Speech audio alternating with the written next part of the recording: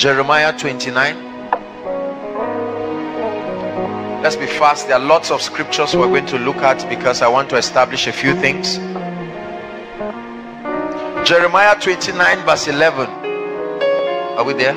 Okay. Want to read? Everyone is projected.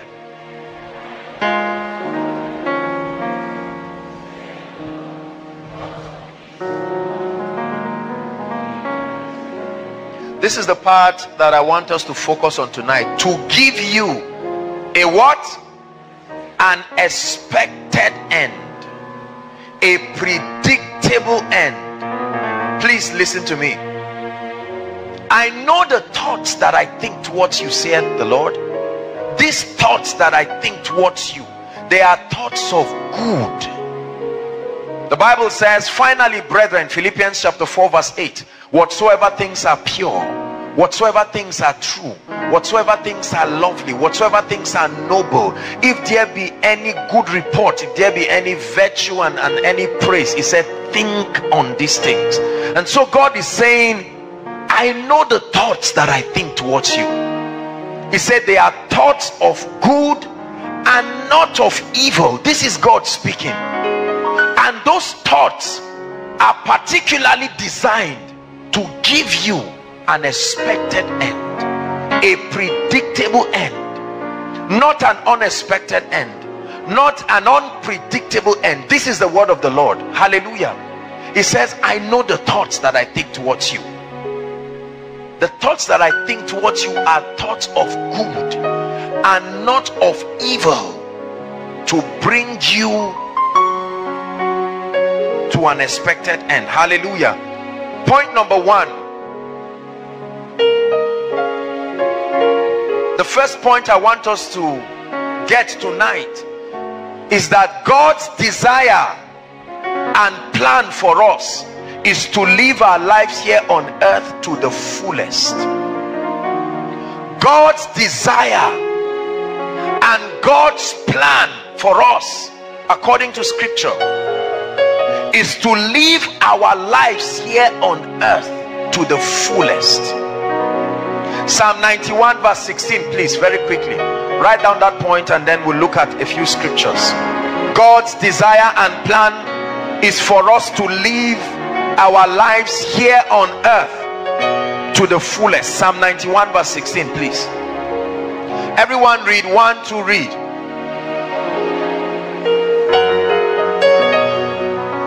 One more time. This is the Bible. This is the truth of God's word. It says, for with long life will I give him. Did he say will I give him? That means there is a satisfaction that comes when a man enjoys longevity. Are you getting blessed? It says, for with long life will I satisfy him, and in it I will show him my salvation. Number 2, Exodus chapter 23 verse 26. Please, media, you'll be really fast. You help us. There are lots of scriptures to look at and all of them are important. We're establishing the first point tonight, that it is God's desire and plan for us to live our lives here on earth to the fullest. Exodus 23 verse 26. 23, 26. Hallelujah. Everyone read.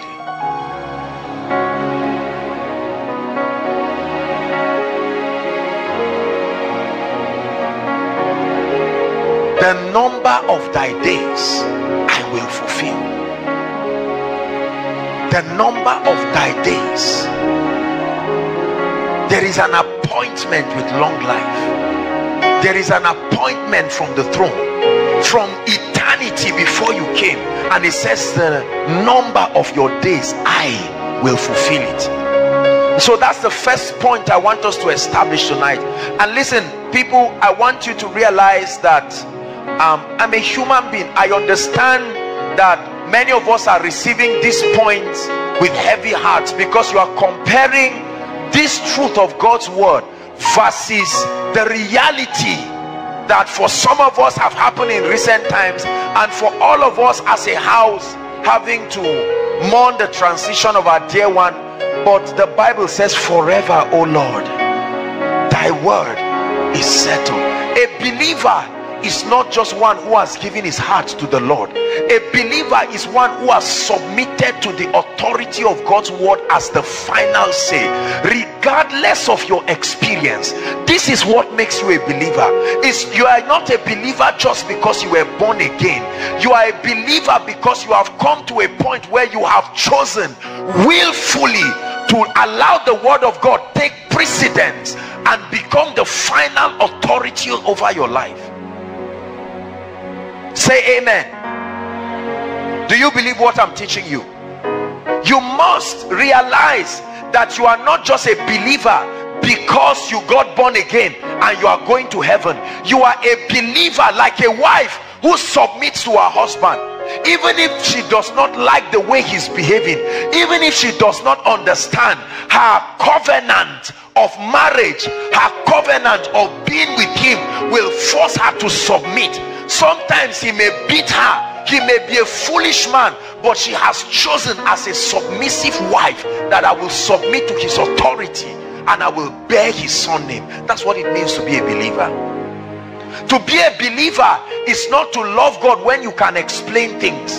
To be a believer is that in the midst of your joy, in the midst of your tears, in the midst of your clarity, in the midst of confusion, regardless of what happens in your life, the word of God stands irrefutable and unarguable in your life. Is God speaking to us? Are we growing as believers? This is a very mature teaching tonight. If you do not come to a point where you exalt the word of God above your life, you will backslide and you will run away from God. That's why we have many atheists today. Many of them were church children.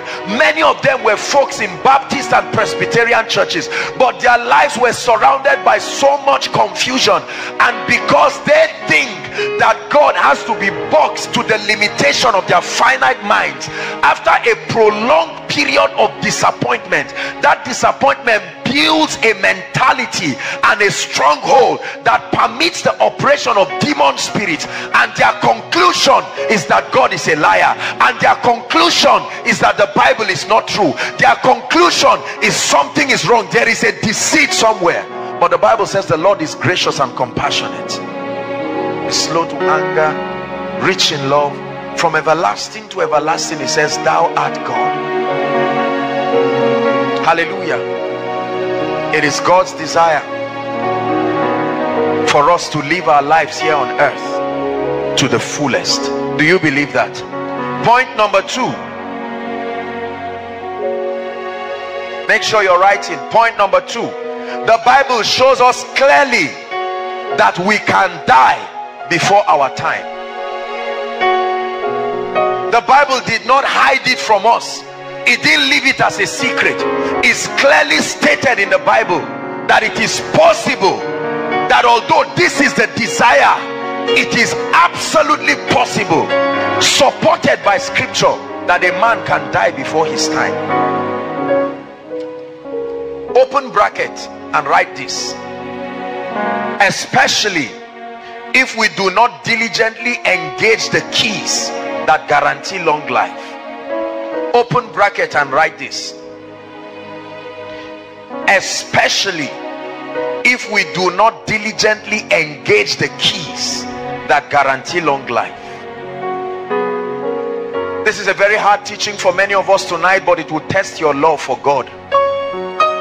The Bible shows us clearly that we can die before our time. Ecclesiastes 7:17, quickly. Ecclesiastes 7:17 and Psalm 55 verse 23. We'll look at those. Ecclesiastes 7:17. The Bible also teaches us under this point that the life of a man can be added and can be subtracted. Not only can the life be cut short, the Bible shows us that someone's life can be added to and someone's life can be subtracted. 7:17 Ecclesiastes.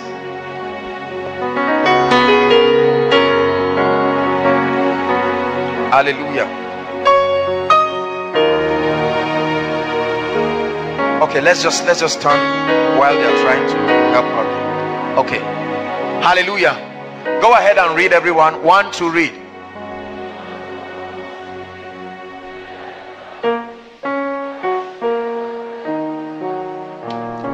Why should thou die before your time? We're still going to revisit this verse. It says, be not overmuch wicked, neither be thou foolish. Why should thou what? Die. It's a question. It's just the B part I want us to focus on. Why is a question. That means it is a possibility that although these are the provisions, the same way God designed for everyone to be prosperous, the Bible says that how did he put it now? It says the proceed of the earth is for the profit of all. But there are people today who love God and they are still poor. Is that true? There are people today who love God and cannot afford to feed their children. But it does not stop the fact that God is a loving God and he has shown a formula for prosperity.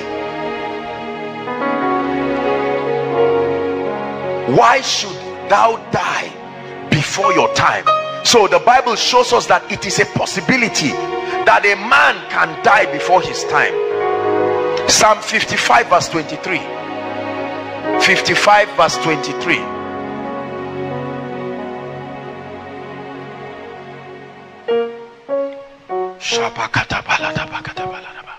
Are we there?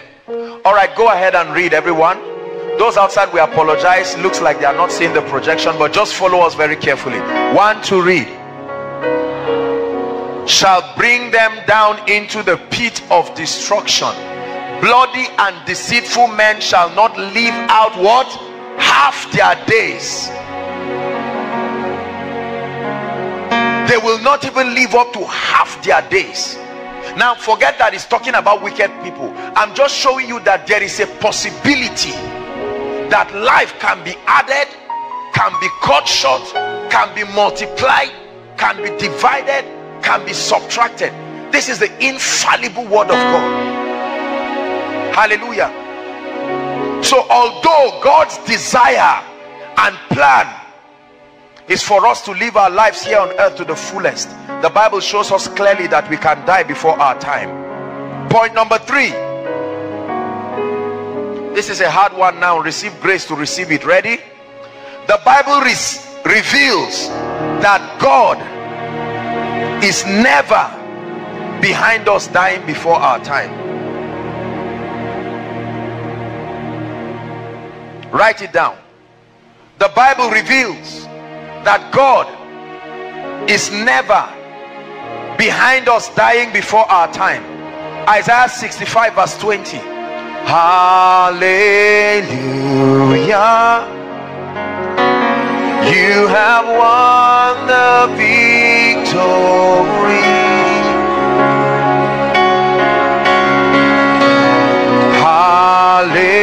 Hallelujah, you have won it all for me. Death could not hold you down. You are the reason, Lord. You're seated in majesty.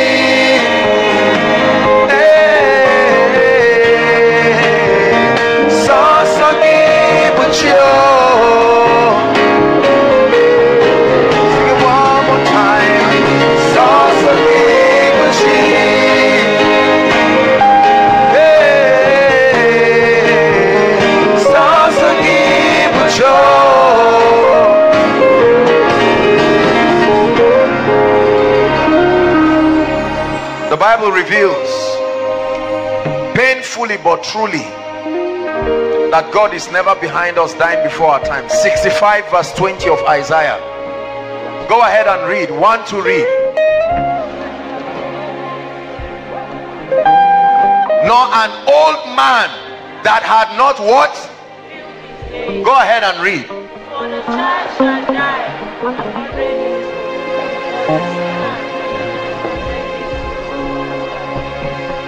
This is the prophet speaking the mind of God to the people of God. He says, there shall be no more infant of days, nor an old man that had not filled his days, for a child shall die 100 years old. Brothers and sisters, the Bible says, but as many as believed him, he gave them power to become. As many as believed him, he gave them power to become. Hallelujah. One more scripture. Ezekiel 18 verse 32. Ezekiel Shibakata Baroto Suprati Alamana. Go ahead and read. One to read. Stop. For what? One more time. One more time. This is God speaking. One more time. Read on.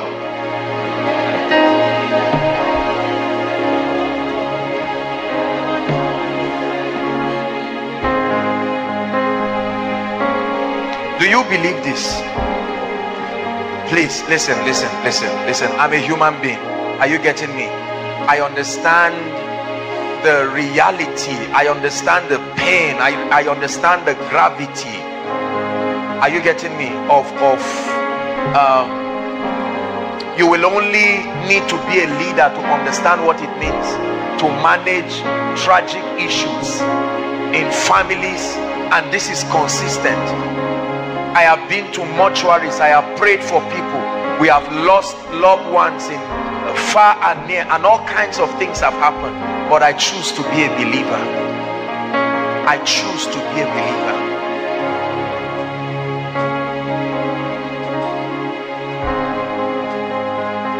I lift my hands in worship as I sing praises to your name.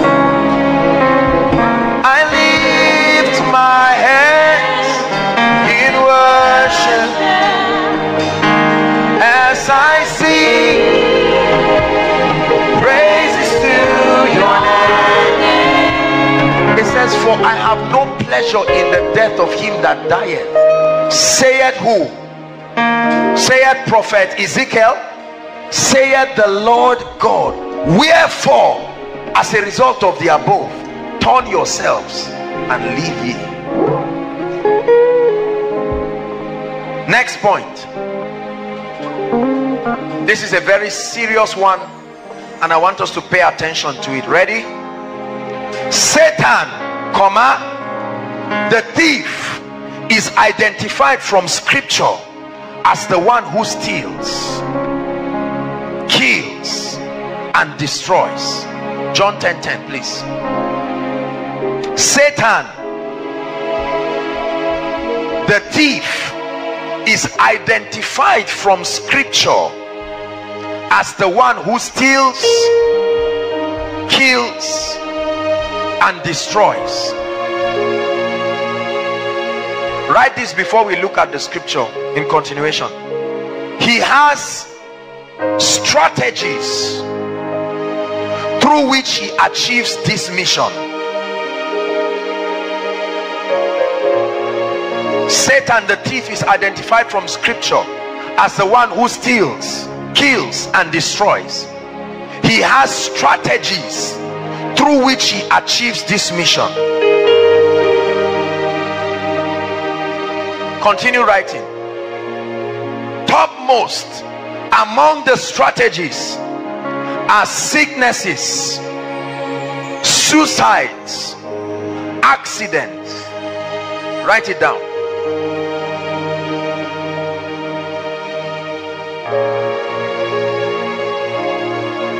foremost among these strategies are sicknesses. You can write afflictions too. Suicide, accidents. These are his most common strategy of attempting to cut short lives. These are his most common strategies. 95% of the transitions and the demise of human beings from the earth is as a result of sicknesses and infirmities, suicides, accidents of all sorts, fire, all kinds of things, destruction. John chapter 10 verse 10. The thief cometh not, meaning you never see him in a place until there is need for this mission.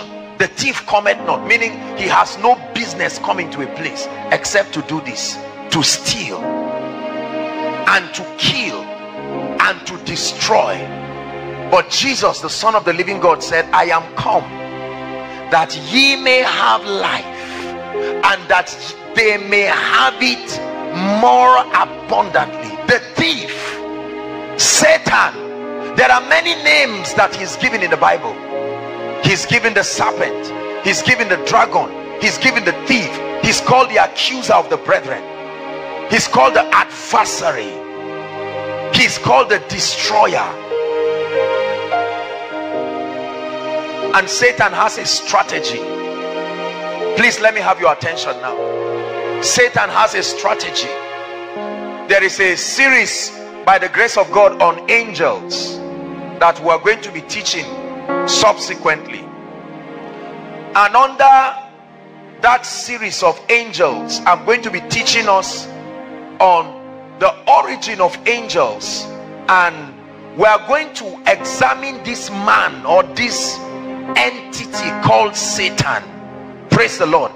I want us to look very carefully in that series.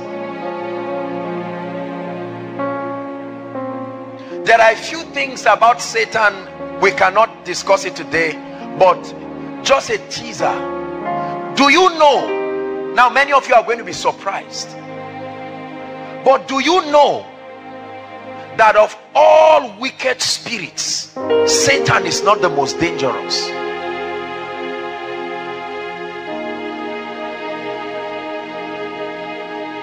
There are spirits today who are bound in everlasting chain.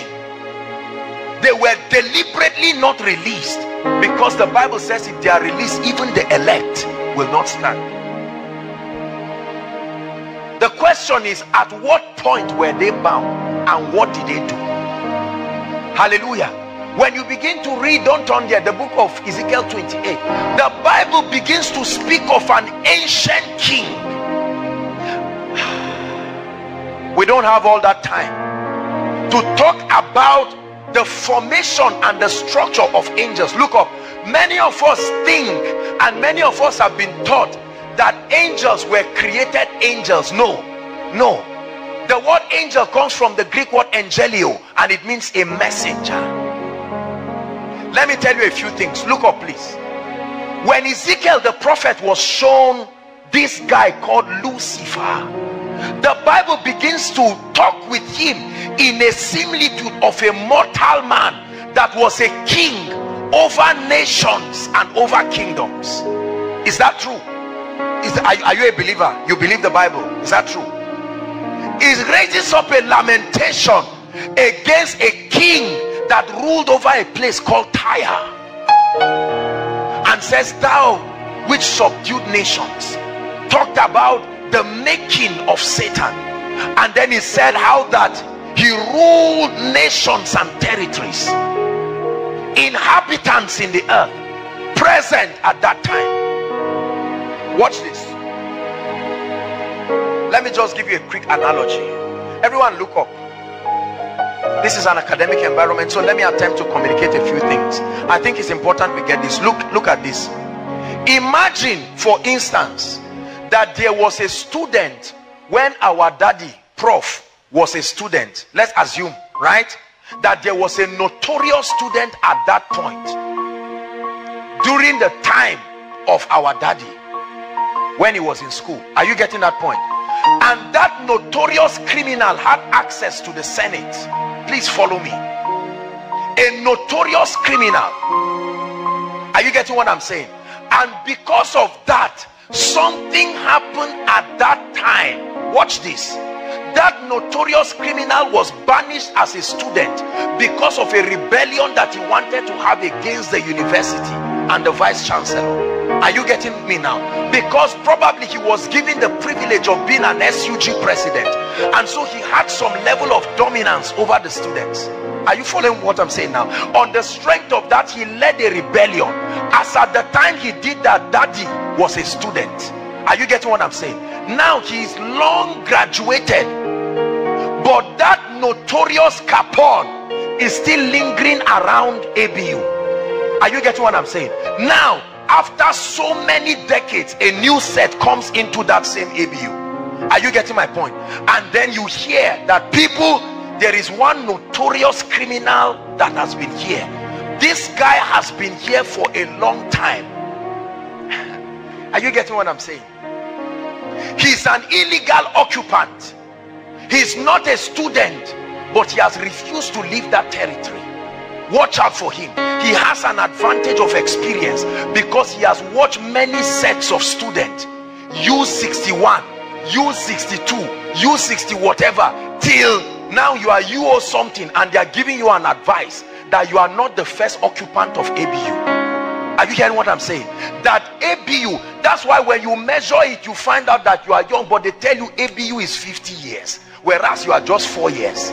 Are you getting my analogy? Is it making sense to you? When he was the student, he was not the most notorious student. He was just the one that led a rebellion and it became history. There are other notorious students, cultists, that were driven away. Are you getting what I'm saying? But it so happens that this very notorious student is determined to frustrate the council and the agenda of the university. Now watch this. Let me tell you something. I don't know if this is the right platform to begin to teach us, but we'll have that series by the grace of God. Did you know that angels were once mortal beings?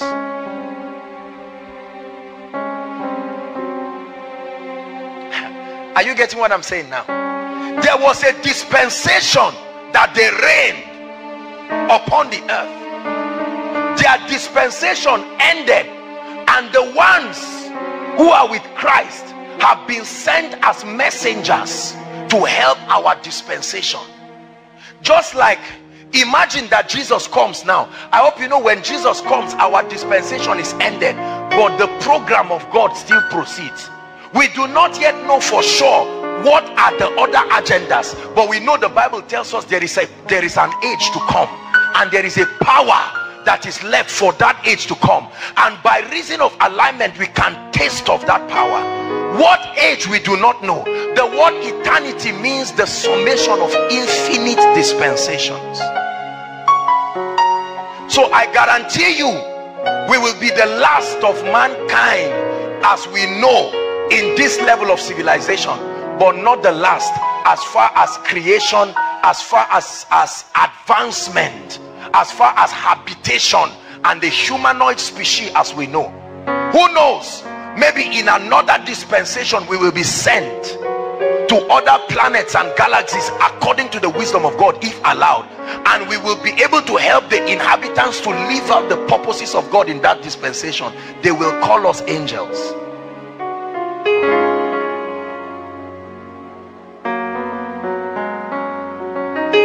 I will sing of the wonders of your word. I will sing out for joy. I will sing of the wonders of your word, and I will forever sing your praise. Now watch this. When we get to heaven, there will not, the Bible does not record, the concept of marriage does not exist again in heaven. Is that true? So if in the earth, in my earth life, for instance, this was my wife, these were our children. When we get to heaven, we all become brothers and sisters. Are you getting what I'm saying? We all become brothers and sisters. I can appear in another dispensation to help the inhabitants, and they can look at me and say, wow, who is this strange being?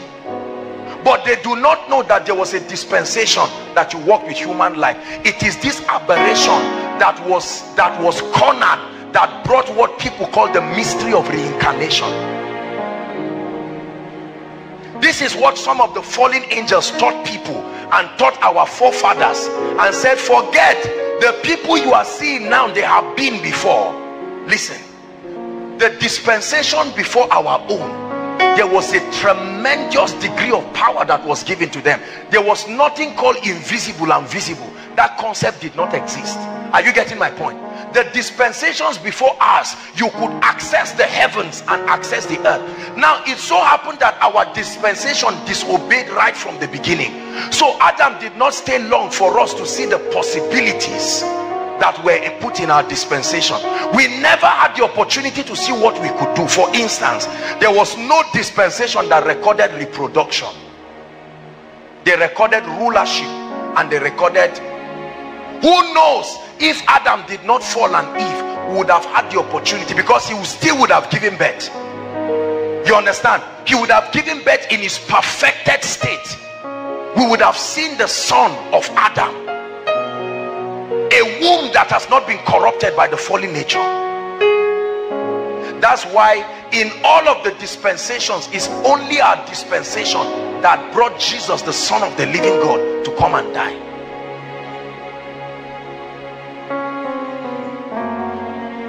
Please, let's continue. That's for another time. I'm just trying to show you that the one you call Satan, Lucifer, he was once a king in a dispensation. The king of Tyre that ruled upon nations. That's the reason why those spirits still walk upon kings today and try to make them build what used to be. Are you getting me now? Those spirits, together with Satan, were the brains behind the building of the Tower of Babel. They were attempting to bring back a dispensation, to create a rebellion that once was. That was why Solomon in his wisdom said, there is nothing on earth that is happening the first time. You are good and your mercy is forever. Hallelujah.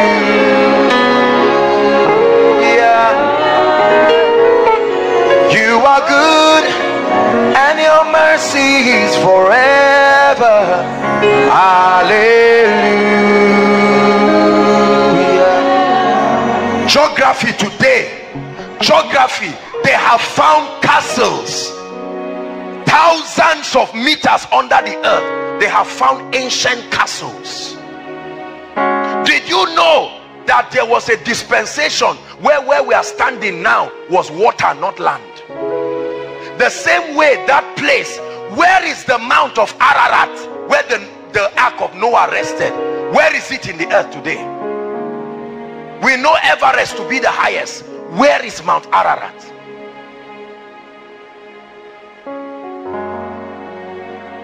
Where are the golds?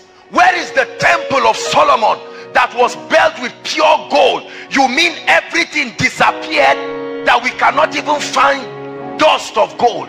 Let me tell you, most of them are still intact. They are buried in the sea, because the judgment that led, the word darkness covering the earth is the Hebrew word tohu wa bohu. It's the word that connotes darkness and confusion. Right in the beginning, God created the heavens and the earth. That beginning we do not know, but then we know that something happened, and then the earth was dark and void, formless. It was the judgment. Are you getting me? The water had to be judged, and then it also had to cool the earth. That was why there was a division. 2/3 of the earth is covered with water. And when you read Revelations, when one of the trumpets is blown, one of the things that will happen to the earth is that there will be certain kinds of plagues and judgments. I'm saying all of this to let you know that Satan has a history.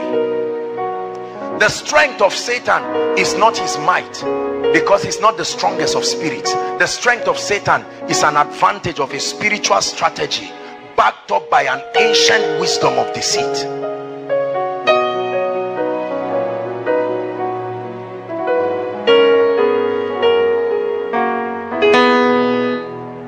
Are we blessed? Very quickly, keys to long life. The first thing I want you to know about the keys to long life is you do not choose one and leave the rest. They all complement themselves. You don't choose one key and then allow the rest to go. No, there are keys. There are keys. Number one, the first key to long life that the Bible reveals is speaking, choosing, releasing words of life. Psalm 34 verse 12 to 14, and then we'll look at Proverbs 18 verse 21. Psalms 34 12 to 14, and then Proverbs 18 verse 1. The first key to long life is to speak it. The first key to long life is to choose it. The first key to long life is to release it. Hallelujah. Ready? Look up. Let's read Psalm 34 verse 12. 1 to read. What man is he that desireth what? Life, and loveth what? Many days, that he may see good. Read on. Keep what? There is a relationship, stop, between your tongue, its communication, and your life. The Bible says, who is he that desire long life? It says, keep your tongue from evil, and your lips from what? Speaking guile. 14. Depart from evil and do good, seek peace and pursue it. The emphasis is 12 and 13. Who is he, koinonia, that desires long life? I don't die, oh. The Bible says, who is he that desires long life? Don't just laugh about what I'm saying, because whether you think you are joking or not, the Bible says, and let it not be said before an angel, I made a mistake.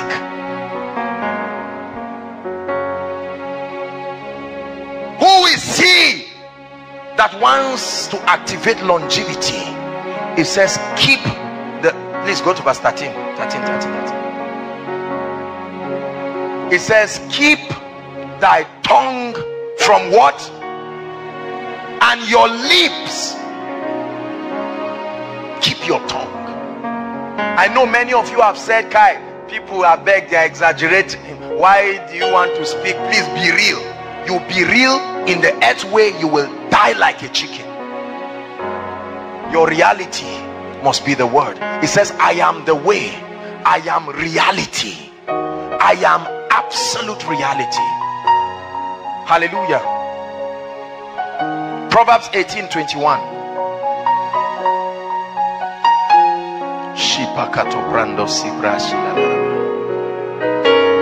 Can we read Proverbs 18 verse 21?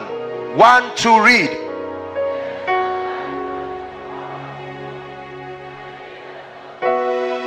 What will they eat? The fruit of what? No, it's in your Bible. It says, they that love it shall do what? Death and life. This is Solomon, a man who received wisdom from God. He's teaching us from the abundance of the mysteries that he was granted access to. And he said, in my exploration of spiritual mysteries, I found something. Death and life are left in the power of the tongue. They that love it shall eat the fruit thereof.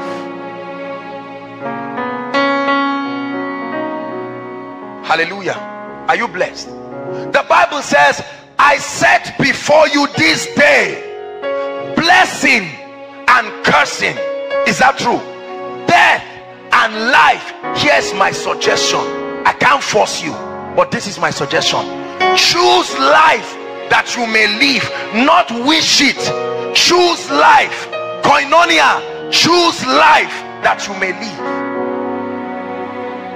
Are you still a believer? Choose life that you may live. Choose life. I set before you blessing and cursing. I set before you death and life. But this is my advice for you. Choose life. I speak life. Oh my brother, I speak life. Head another day, you will prevail. I speak life. Don't give up the fight for your life.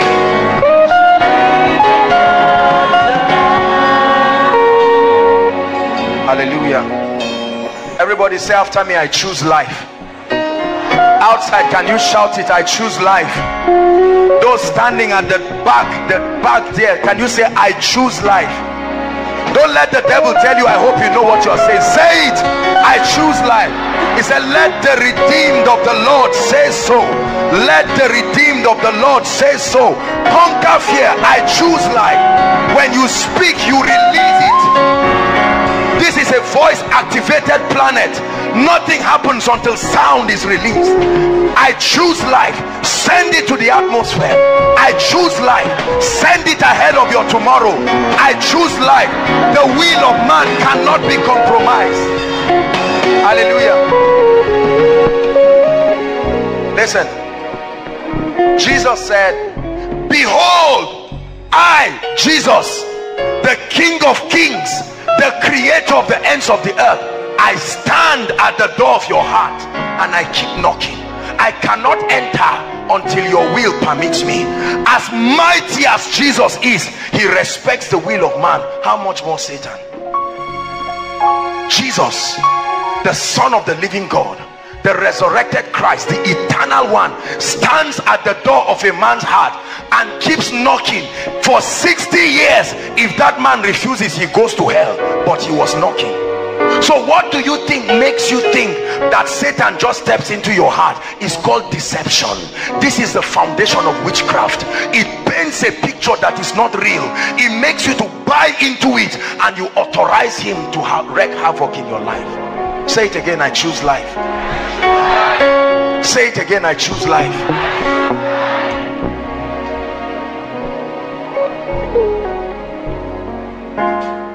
Hallelujah.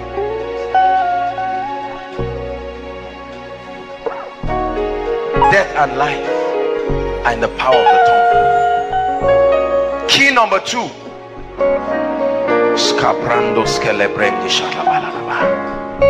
Can you pray in tongues for 1 minute?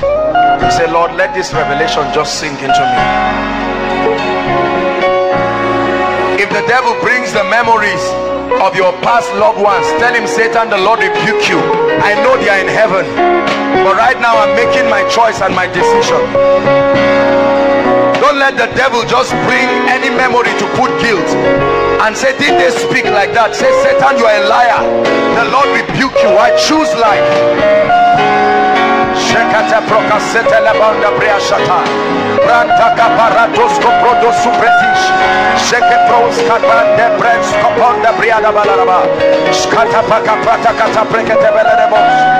Hallelujah.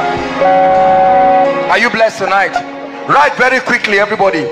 Key number 2 to longevity: the fear of the Lord. The fear of the Lord. Biblical key number 2 to longevity. Under the word fear, write reverence. Reverence, the fear, open bracket, reverence of the Lord. Proverbs chapter 10 verse 27. Proverbs 10:27. Proverbs 10:27. Everyone read. 1, 2, read. The fear of the Lord will increase, but the ears of the wicked shall shorten. The fear of the Lord, Yirat Adonai, reverence for God, respect for him, honor for him, and his ways and what he represents prolongs days, but the years of the wicked shall be shortened. The Bible says the fear of the Lord. There are two indexes given in the Bible to measure the fear of the Lord in a man's life. Number one, obedience to his commands, and number two, service in the house of God. Obedience and service are two keys that demonstrate whether or not you fear the Lord. Obedience. Obedience. Oh, I love him, I obey him. Proverbs chapter 9 verse 10 to 11. I just want to praise you. I lift my hands to say I love you. You are everything to me, and I exalt your holy name. I exalt your holy name. I exalt your holy name on high. The fear of the Lord is the beginning of wisdom, and the knowledge of the holy is understanding. Verse 11. For by me days shall be what? And the years of thy life shall be increased. And so the Lord spoke to Isaiah. He said, go and tell Hezekiah, you will not recover from that sickness, you will die. And Hezekiah turned his face to the wall and said, oh Lord, remember how I have walked diligently before you. And the Lord sent Isaiah again. He said, I remember my faithfulness. And he went back and said, the Lord says, I have added. For by me Joshua Selman's days shall be multiplied, and the years of his life shall be increased. Obedience and service. When we talk to people about obeying the principles of God, many people think that I can live my life the way I want. Longevity, brothers and sisters, hear me, don't let westernization deceive you. Longevity is tied to your fear of the Lord. Service. There are so many people seated here inside and outside. You're not serving in any unit. You're not contributing in any way to the advancement of the kingdom. I shall not die, but live to declare the works of the Lord. Amen. That's a scripture there. You will live to declare. You will live to promote. You will live to frontier his kingdom. Let me tell you this. My passion under the apostolic ministry is not just to produce miracles in people's lives.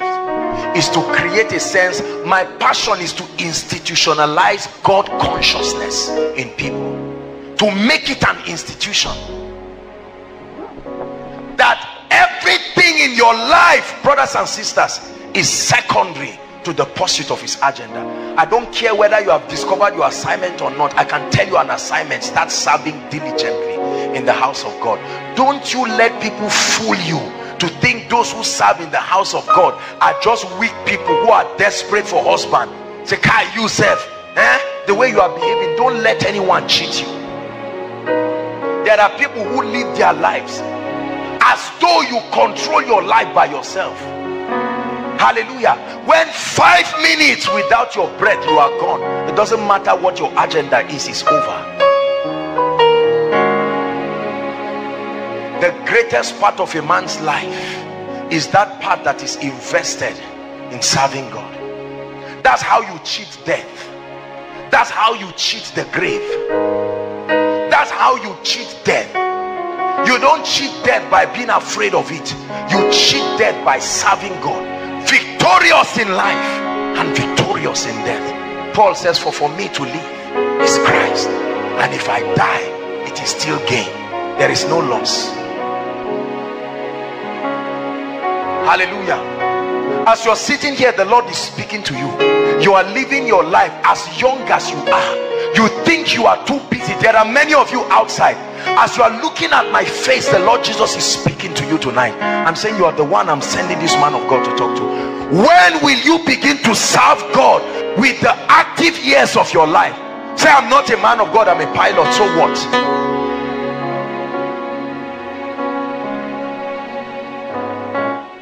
That my life be offered, oh God, on the altar of sacrifice, that I will serve you. I told God, this is all I do with my life. I don't have plan B. When I wake up in the morning, your kingdom come, oh God. That's all I do. Are you getting blessed? Service is one of your greatest respect that you can do for God. I'll serve, I'll serve, I'll serve you, Lord, forever. I'll serve, I'll serve, I'll serve you, Lord, forever. I'll do my best, I'll do my best with all my life. I'll do my best for you. I'll do my best, I'll do my best, I'll do my best for you. Sing it one more time from your heart. I'll serve, I'll serve, I'll serve you, Lord, forever. I'll serve, I'll serve, I'll serve you, Lord. It's only a fool that will live his life hustling. I must make it. As though you hold the breath of your nostrils in your hands. You go to churches and see how many people warm the bench every week, and there is no sense of conviction in them to serve God. There's no service for the kingdom. It's not part of their lives. They come and they warm the bench and smile around, and you tell them, are you serving? Any believer that is not serving in a church, not serving in a group, your seed is not going for the advancement of the kingdom, you don't deserve to live. It says, I shall not die but live. But live. There is a way a man's life can frontier the kingdom. God will kill a nation to preserve that man.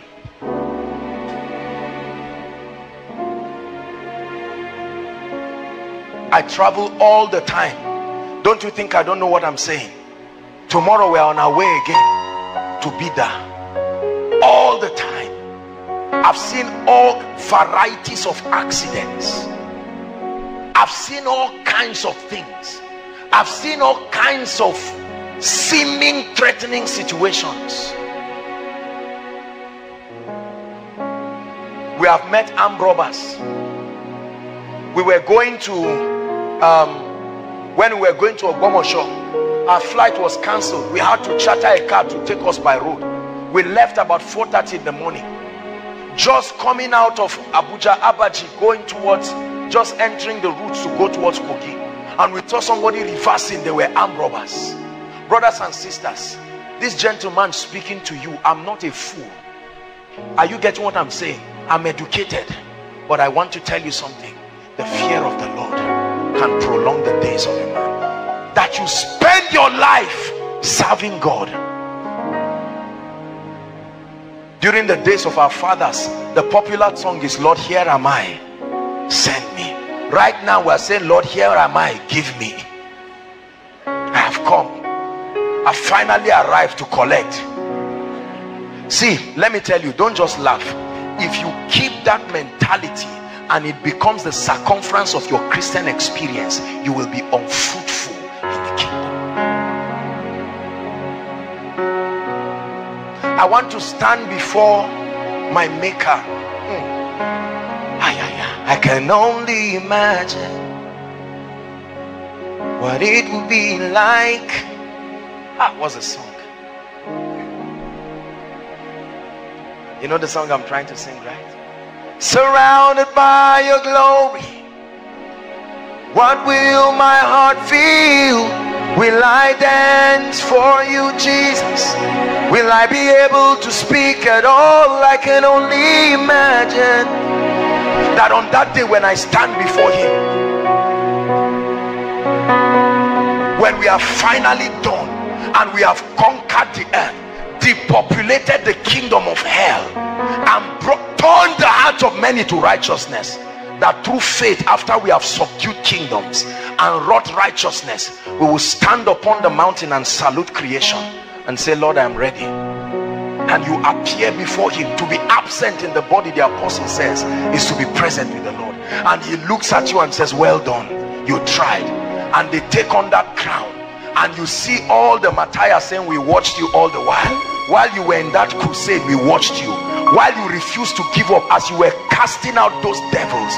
The family in heaven was watching. For some of us, while you were roaming around gossiping, and all that was your passion was, oh God, husband, time is going, God said, we were watching you too. I am a life that was changed. Thank you for giving to the Lord. I am so glad you came. We were in your life a few weeks ago, and when we went there, the organizer of the campus crusade, when he met me, I saw the way he was saluting me, and I said, I was wondering what was this for. And he called me and he said, sir, about 3 years or thereabout, when you came into this campus, I was just a fresh student when I came in, and when you preached, I got born again. I got filled with the Holy Spirit, and today I'm still standing and doing many things. Every time people call and say koinonia messages are changing people, I say, Lord, thank you. I have no business being known. They don't need to know me, that I may decrease, that my face cannot heal anybody, my picture cannot bless anybody. There is one mightier than I. He's the one I live and I spend my entire life serving. Please, I speak to you as a servant of God tonight. Think about your life. Think seriously about your life, and the way you are ignoring the things of God as though there is something better. I'm not saying be a pastor, be an addict enough. When was the last time your money entered the advancement of the gospel? How many souls can stand before God and say it was your giving that brought the men of God to this place? How many of you can say it was your prayer? You were interceding for every man of God, not snoring around and complaining. How many of you have sacrificed your night time for the sake of the kingdom? How many of you have sacrificed your food for the kingdom? The fear of the Lord. Let me tell you, vanity upon vanity, all is vanity. I have stood before kings, I have stood before millionaires. I know what honor sounds. I wouldn't trade you for silver or gold. Impossible. I wouldn't trade you for riches untold. You are my everything. There is nothing in this life that will attract me enough to stop what I'm doing. No, sir. No, sir. No, sir. The psalmist said, better is one day. I'd rather be a doorkeeper. I'm so desperate to serve you. Although I'm a king, I choose to be an usher, a sanctuary keeper, than a celebrity somewhere. These were men who understood God. They understood the ways. There are some of you here, you think you are too big to join the protocol, you are too big to do this. You see all the people sacrificing and you think they are fools. Unfortunately, most preachers have preached service not as a proof of love for God, but as a way to get things from God. It is true that if they obey and serve him, there are benefits, but brothers and sisters, hear me, beyond getting things, it is a proof of love. So if your work is to bring this water, you bring it with all sense of honor, not just like you are worshiping a man. Oh, it's a privilege to serve in the house of God. It's a privilege. If you are to clean the chairs, you are cleaning the chairs and say, Lord, it's a privilege. It's a privilege. You can do without me. You have chosen to do with me. You are supposed to bake the cake. You are seated and you know you have grace. You say, no, I need to join the welfare department. I must spend my life. I need to contribute. You are excellent in graphic. Oh, the media needs me. Service, service, service. Whether you are in Zaria or not, find a church, find a group, find a fellowship, find a congregation of believers. Many of us are looking for Gio and Mama. That's the only condition you have given God to serve him. Lord, I will serve you if I will be the mama of the ministry. I will serve you if you give me the name of my parish. The name of your parish is nothing. Let it be your passion. Hallelujah. Are we getting blessed? I'm preaching from the depth and the core of my spirit, because I don't want you to waste your time. Please get back into the mystery of kingdom service. Get back.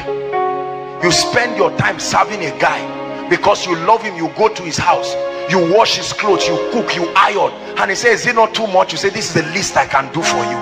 Is it to express my love? I'm not embarrassed. Call me a fool. It's true. If loving you is a crime, let me be a criminal. Look at what you are saying. Look at what you are saying. Shame on any believer who is saying that. I'm telling you, I say it again. Shame on any believer that because of mundane things you can so serve a man and your passion cannot go forward. Hallelujah. Proverbs chapter 3 verse 1 and 2.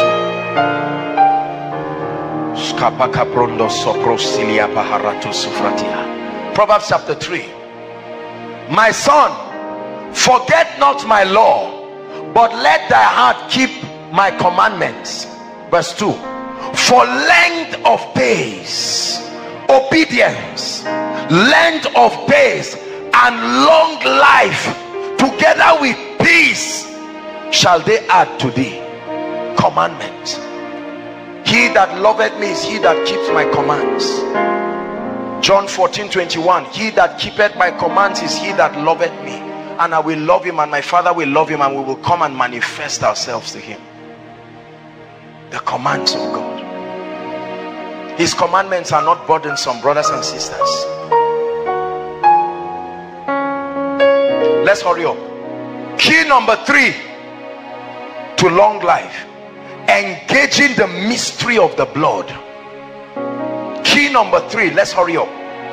Engaging the mystery of the blood with understanding.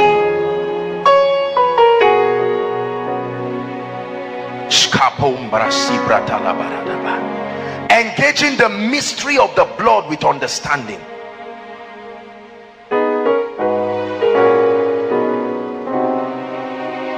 There are 3 ways that the mystery of the blood was used in scripture to bring preservation and deliverance. Number 1,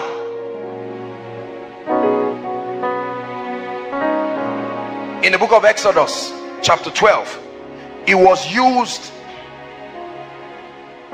to anoint the doorposts and the lintels so that the angel of death would not come and destroy the people. Hallelujah. Number 2, Jesus revealed it to us in the communion. The communion.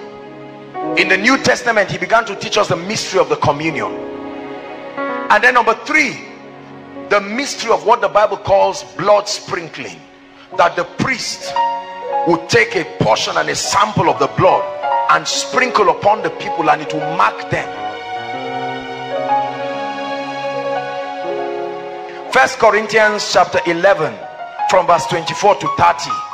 We may not have time to read all, but let's see how far we can go. Help us, media. 1 Corinthians 11 verse 24 to 30. Paul is teaching the church in Corinth the mystery of the blood with respect to communion. And when he had given thanks, he brake it and said, take, eat, this is my body which is broken for you. Do this in remembrance of me. Next verse. It says, after the same manner he took the cup. Here and there, 25, 26. For as often as ye eat this bread and drink this cup, ye show the Lord's death till he comes. 27. Wherefore whosoever, now listen, shall eat this bread and drink this cup unworthily. Open your eyes, I want to show you a mystery. Unworthily. It says this sacrament, there are two sacraments that Jesus left to the church. One is the sacrament of the communion. The second is the sacrament of baptism, water baptism. Two of them are still valid, they are important today. It says whosoever shall take of the cup of the Lord unworthily shall be guilty of what? The body and the blood of the Lord. Here comes the mystery. 28. But let a man examine himself, and so let him eat of that bread and drink of that cup. 29. For he that eateth and drinketh unworthily does what? He can eat and drink unto damnation, because he did not discern that the body and bread of Jesus Christ relieves life. And because he's eating it unworthily, he will get the opposite of it. Next verse, 30. Read please. 1, 2, read. Stop. For what cause? For the cause of partaking in the communion without discernment. For this cause. How many people? How many people do you know have died today that they told you it was the communion that killed them? Have you ever had any death and they told you that this death, it was communion that killed the man? Is it in your Bible? For this cause, did he say few? Many are weak. For this cause, the cause of not discerning the Lord's body, the cause of not respecting it. For this cause of not giving it the honor, it says many are weak. You believe the Bible, right? Many are what?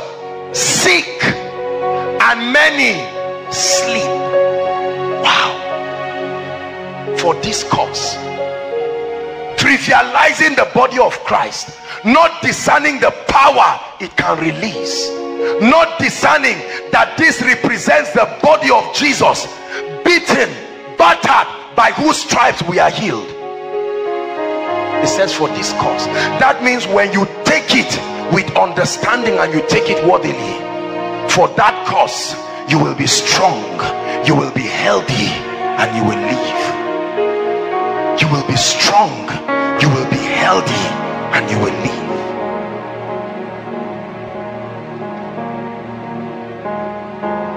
Exodus chapter 12 from verse 7 to 8, the mystery of the blood. And then 12 to 13, we are not going there, we don't have the time, we have to move on to other things. I'm just giving you references. Exodus chapter 12, 7 to 8, and then 12 to 13, and also verse 23. These are all scriptures that show how the blood upon the lintel and the doorpost, when the angel of death, the Bible calls it the destroyer, that when the destroyer comes and he sees that blood upon your lintel, it will leave and trouble you not. Hallelujah. Praise the Lord. Key number 4, honor to parents. Key number 4, let's be fast please. Honor to parents, open bracket, both physical and spiritual. Ephesians chapter 6 from verse 2 to 3. Honor to parents, both physical and spiritual, are mystery keys to long life.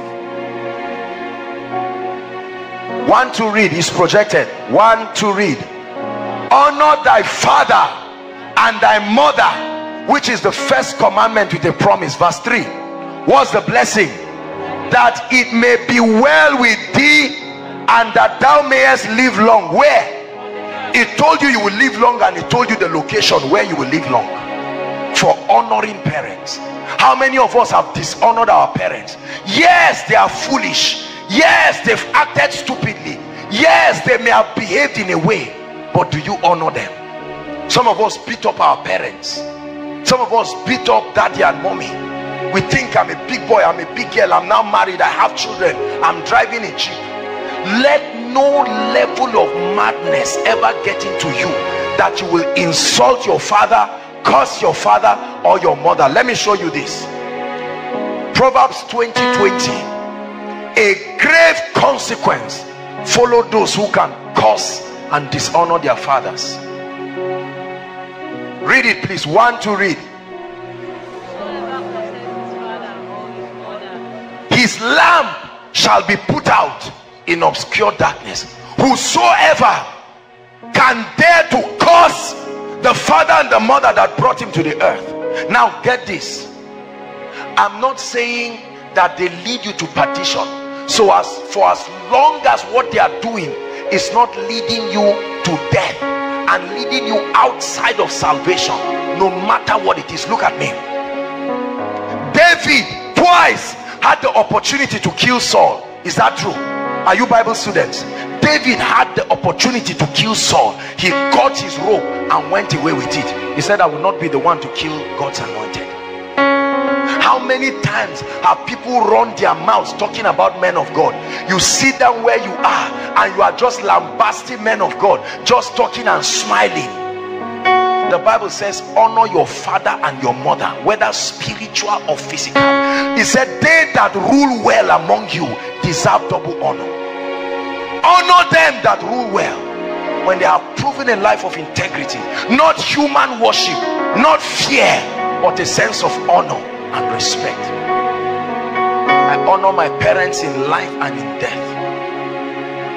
Hallelujah. Some of you have elderly people come around. You can see an elderly person standing in a meeting in your house and you just cross your leg and you are just balancing and smiling and say, you came late, please, I don't want anything to inconvenience me. You are there shaking your weave on up and down. Instead of you to stand up and say, Mama, please, you can sit down. And she say, no, my daughter, insist. Say, Mama, sit down.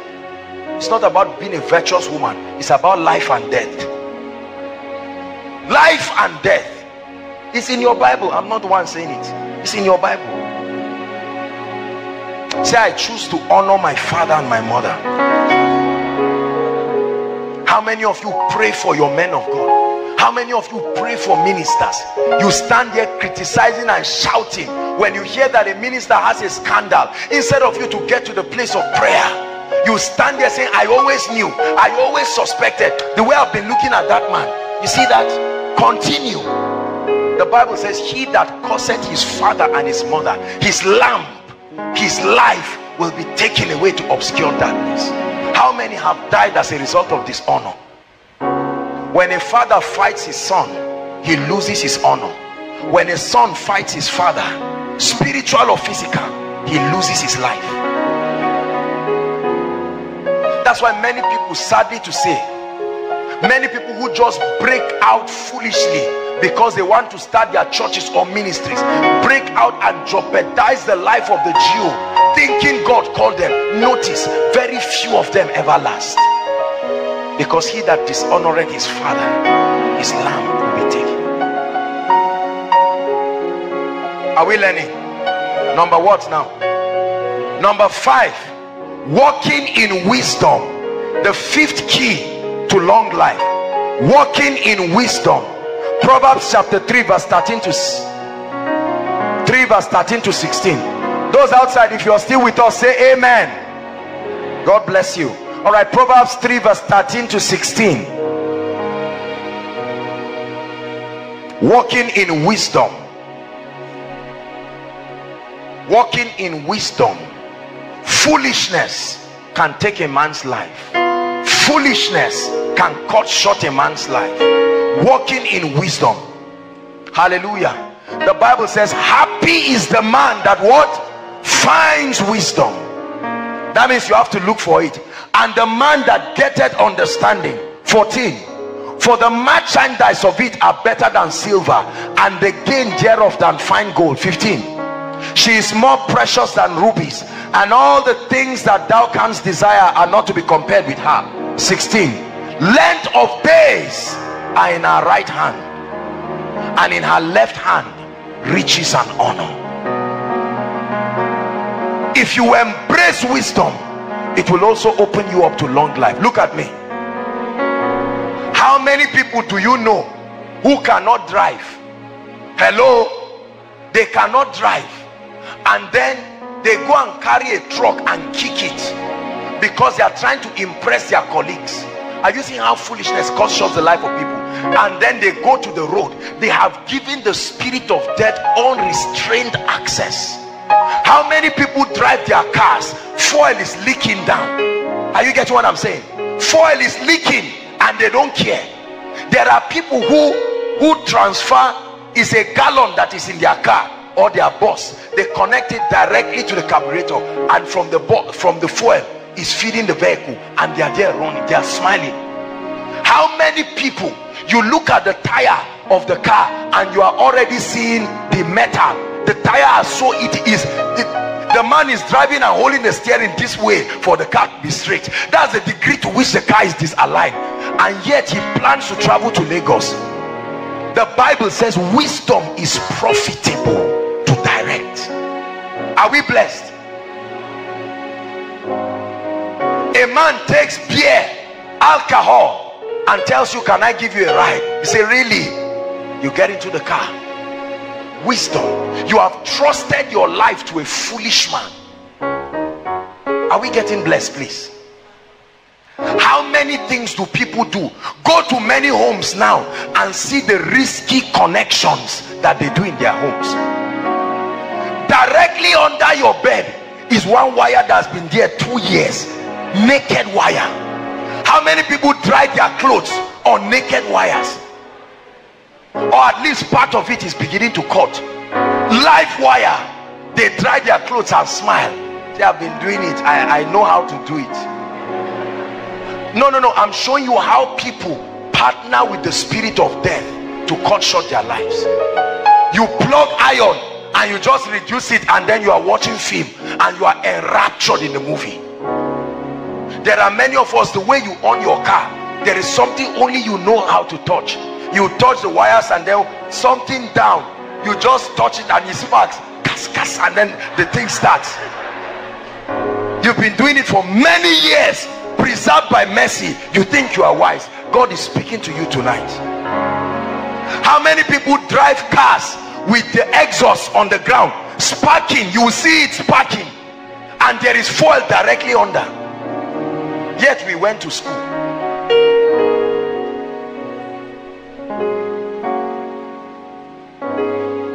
Is God teaching us wisdom?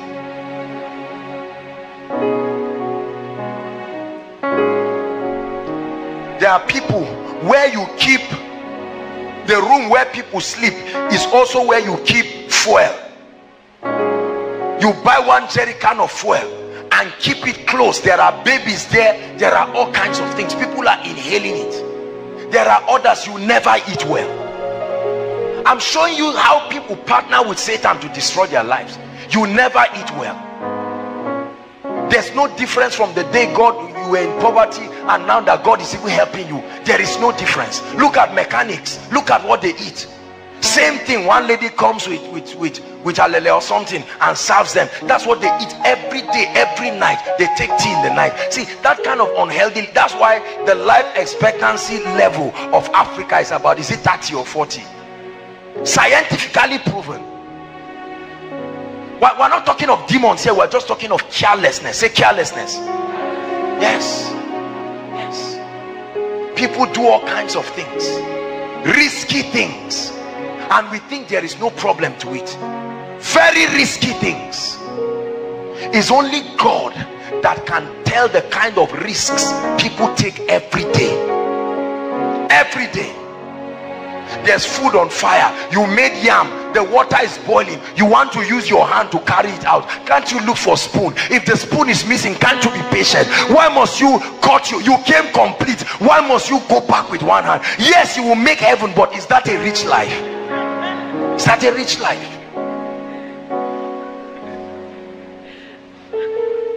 Why will you cut short your life? Because of carelessness. Is God speaking to us? Number 6, The sixth key to longevity is to take authority over the spirit of death, infirmity, and destruction. We're getting deeper now. We're getting to the area where we're going to pray. Luke 10 verse 19. Death is a spirit, brothers and sisters. I've taught you this.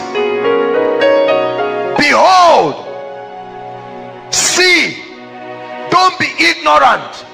I give you power to tread upon serpents, upon scorpions, and over how many?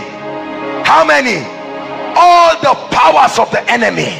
It says, and nothing shall by any means harm you. I have given you, if you take advantage of it and you use it appropriately. It said, with wise counsel make war. With wise counsel make war. I have given it to you. Death is a spirit. Infirmity is a spirit. Destruction is a spirit. The spirit does not just walk by default.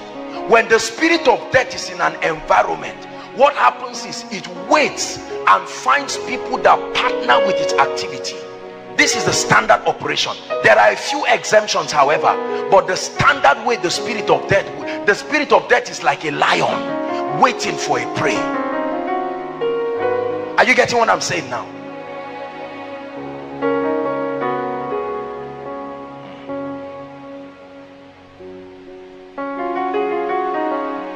Let's take 10 minutes and discuss something that will be very serious under this topic. A subtopic under point 6, the reality of witchcraft. Deuteronomy 18 verse 10 to 12. May I remind you, ladies and gentlemen, if you are yet to believe that witchcraft is real. Are you hearing what I'm saying? If anyone has deceived you into the illusion that you are living in a world where there is no witchcraft, I just gave you a teaser with wicked spirits. Please listen to what I'm saying, because it's very important. The reality of witchcraft. Deuteronomy 18 from verse 10 to 12. Let's hurry up. Let's just write the scriptures. Media, copy them down and then you give it to us. Nahum chapter 3 verse 4. Ezekiel chapter 13 verse 17 to 23. Proverbs 1:11. And then Psalms 10 verse 8.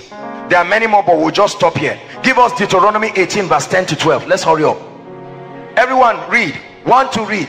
There shall be not found among you anyone that make his son or his daughter to do what? Pass through fire, or that uses divination, or an observer of times, an enchanter, or a witch. Next verse. Or a charmer, or a consulter with familiar spirits, or a wizard, or a necromancer. Next verse. For all that do these things are an abomination to the Lord, and because of these abominations the Lord thy God doth drive them out before thee. God himself identifies that there is a dark side to our world. There are enchanters, there are stargazers, there are men that manipulate the constellation against the destinies of men. The church has been so ignorant, or we have exaggerated the reality and the existence of Satan. Nahum chapter 3 verse 4. Just look up so that since it's projected. 1 to read. Because of the multitude of the whoredoms of the well-favored harlot, the what? Mistress of witchcraft, that sell what? Look at what she sells. Look at her goods, the way you sell pure water. The mistress of witchcraft, and say you can come and meet me and I will give you Africa, I can give you this village, I can sell that soul to you. It's in your Bible. It says she sells what? Nations through her whoredom, her fraternity with human beings. That means human agents come to meet her. I want access to a territory. And what does she sell again? Families. Is that in your Bible? Is that in your Bible? That there are witchcraft activities that sell families.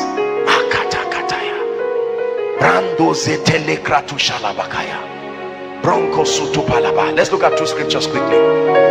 Ezekiel 13:17 to 23 is a long reading. Let's rush.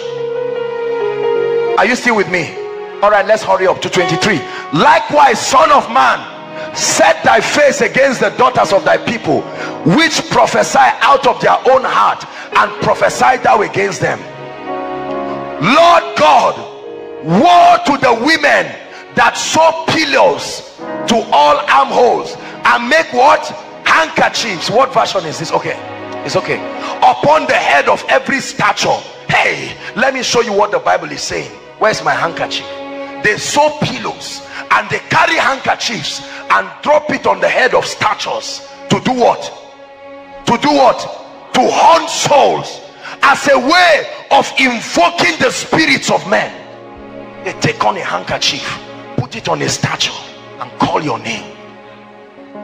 It's in your Bible. They have not taught you, because many preachers have lied to you. That is a nice world. For as long as you just say, God, I'm here and I love you, everything is all right. Welcome to planet Earth that has strangers that are here before our arrival. They haunt souls. He said, will ye haunt the souls of my people? They are haunting. They are everywhere. Let me tell you, especially for Africa, please don't pretend like you are coming from the Caribbeans. You were born an African. You belong to an African family, and you must be ready to confront. Our children, by the grace of God, will not need to go through this, but for now we must pay that price. Are you there? Will ye save the souls alive that come unto you? Next verse, let's look at it quickly. And will ye people, and will ye what? Me among the people for handful of barley and for pieces of bread, to slay what? Read that part. To slay the souls that should not die. To slay souls that should not die. And to do what? To save the souls that are alive. The mystery of spiritual exchange, that a man will see that his time is here, because the wicked shall be cut short, and he will say, in my place I invoke this and I donate this person, die in my stead. It was an ancient practice that king used. When they were about to kill them, they killed their children, and an indignation rose and the war ended. It's still being practiced today. Men who give orders for their lives. I prophesy to you, any man that invokes your name on any altar, as surely as the Lord God of Israel lives, they will carry their dead body from that altar. I say it again, in the name of the Lord Jesus, that any charm, any altar that invokes your name to die the death of another, may my God visit them with judgment.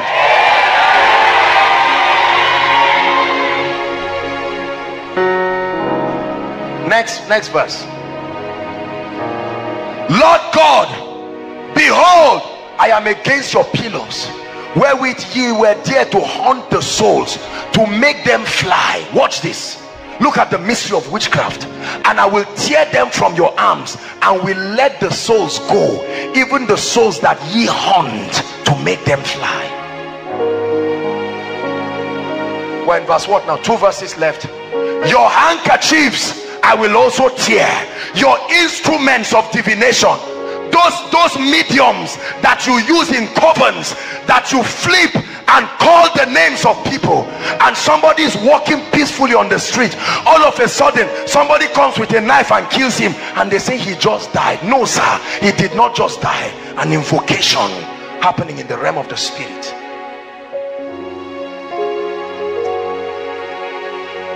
And deliver my people out of your hand, and they shall be no more in your hand to be haunted. Say amen. And they shall know that I am the Lord your God. Let's read 22. Because I can't read all those ones. Whom I have not made sad, listen, and strengthen the hands of the wicked, that you should not return from his wicked ways, by promising him life. Look at this, guys. The summary is that this is a transaction of life and death happening in the underworld, whereas there are human beings moving. You are minding your business, they are discussing business with your life. I prophesy to you again, oh Lord God of Israel, I speak that anyone under the sound of my voice that is being manipulated by stargazers, that is being manipulated by necromancers, they who manipulate the constellations, I declare in the name of Jesus Christ, may those ovens catch fire. May those ovens tonight catch fire. May those ovens catch fire.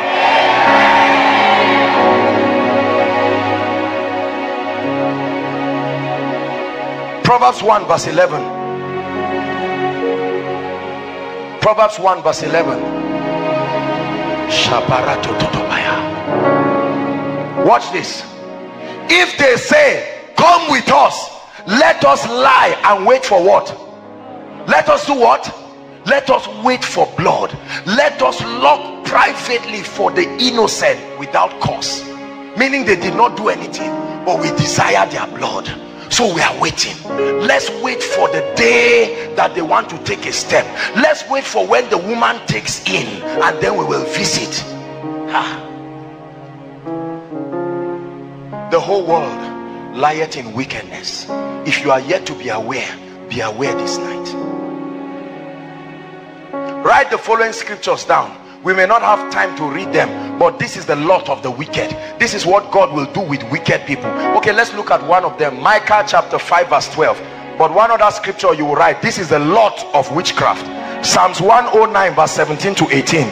Just write that, we won't read it. Let's read Micah chapter 5 verse 12. When the Lord opened my eyes to this scripture, I was amazed. One to read and shout amen after you read it. One to read. And I will cut off witchcraft out of thy hand, and thou shalt have no cause. He said, I will cut off witchcraft. I will cut it off. Because if I don't cut it off, they will cut short your life. So I will cut it off. Is God helping us? Number 7, quickly. There are 8 points I'm giving you. 7. Activating the ministry of angels. The 7th key to long life. Activating the ministry of angels. Hebrews 1:14. Activating the ministry of angels. Angels are real. They are real. I have seen them. I see them all the time. Angels are very, very real. Are they not all ministering spirits?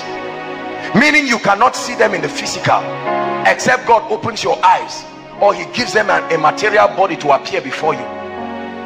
Sent forth to do what? To minister to those who shall be the heirs of salvation. Are you an heir of salvation? Are you a partaker of salvation? There are angels allocated to you, but they never act until you activate their ministry. They never act until you activate their ministry. Until you activate their ministry. And you activate their ministry in the place of prayer. You activate their ministry through words. You release angels. You release angels. You activate their ministry.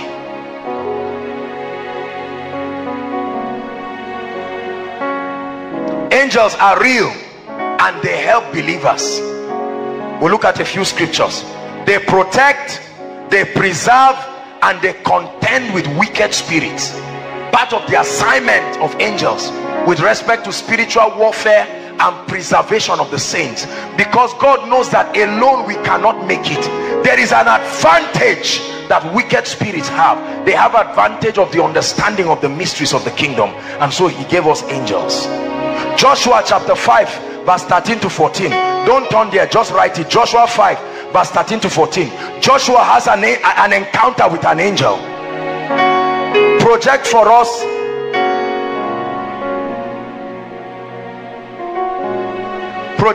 Second Kings 19 verse 35. 2 Kings 19 verse 35. While she's doing that, in the book of Daniel chapter 10, when you read from verse 13, the Bible says that Archangel Michael contended with the prince of Persia. He was trying to stop him from coming down to destroy Daniel, but Daniel was activating the ministry of that angel in the place of prayer. When we pray, we activate angels. When we speak, we activate angels. 2 Kings, you can see the angels standing to fight warfare for men. Read. And it came to pass that night that the angel of the Lord went out and smote in the camp of the Assyrians 184,500. And when they rose up early in the morning, behold, they were all dead corpses. One angel. Imagine how powerful they are. About 185,000 people killed by one angel in one night when you activate them.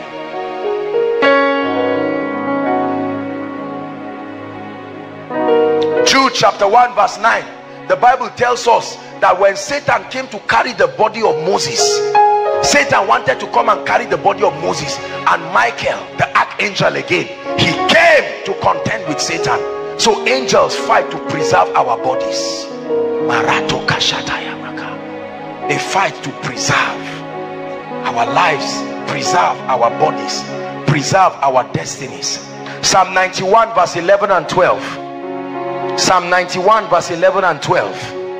Psalm 91 verse 11 and 12. Read verse 11. One to read. For he shall give what? His angels charge over thee. Hallelujah. To keep thee in all thy ways. Verse 12. And they shall bear thee up on their hands, lest thou dash thy foot against the stone. Hallelujah. The key to activating them is found in Psalms 103 verse 20. Psalm 103 verse 20. Please begin to prepare the oil. There's an anointing service that will happen here shortly. Very quickly bring the oil for me, please. Don't open it yet, just bring it. These are the instructions that the Lord gave me. Psalms 103 verse 20. Go ahead and read. One to read. Bless the Lord, ye his angels that excel in strength, that do what? His commandment. How do they walk? Hearkening. They walk at the instance of his word. They walk at the instance of his word. As you pray and declare the word, you activate them. You activate them. You activate them. As you speak God's word, the moment they hearken to the word, they start walking. Until a word is spoken, the angels are not activated. The moment they hearken to the word, they start moving.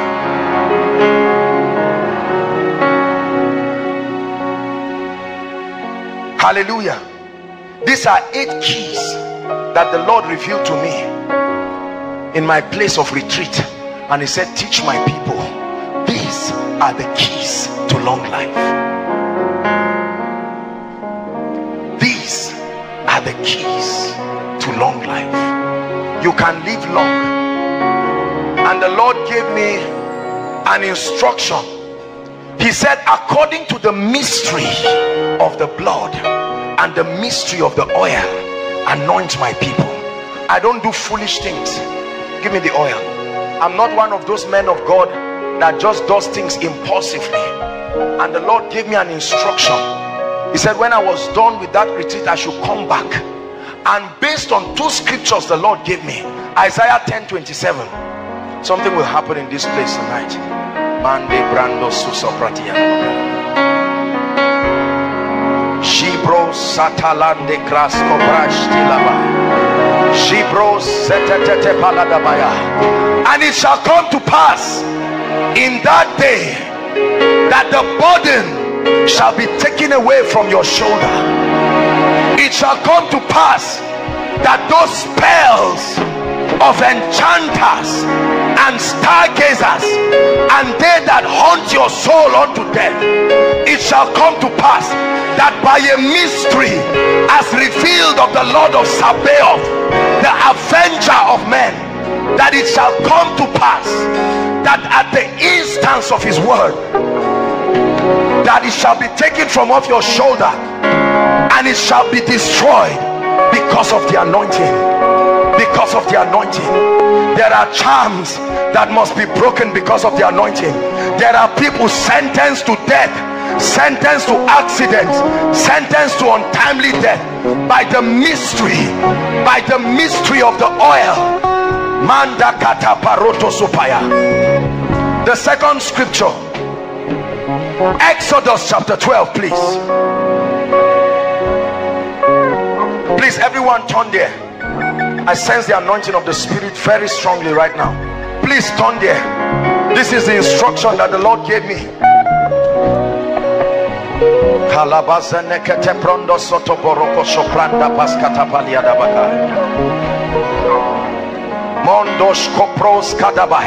Make sure everyone is participating right now, no matter how far. Those following us online, they can get oil if they have access to. Verse 7, please.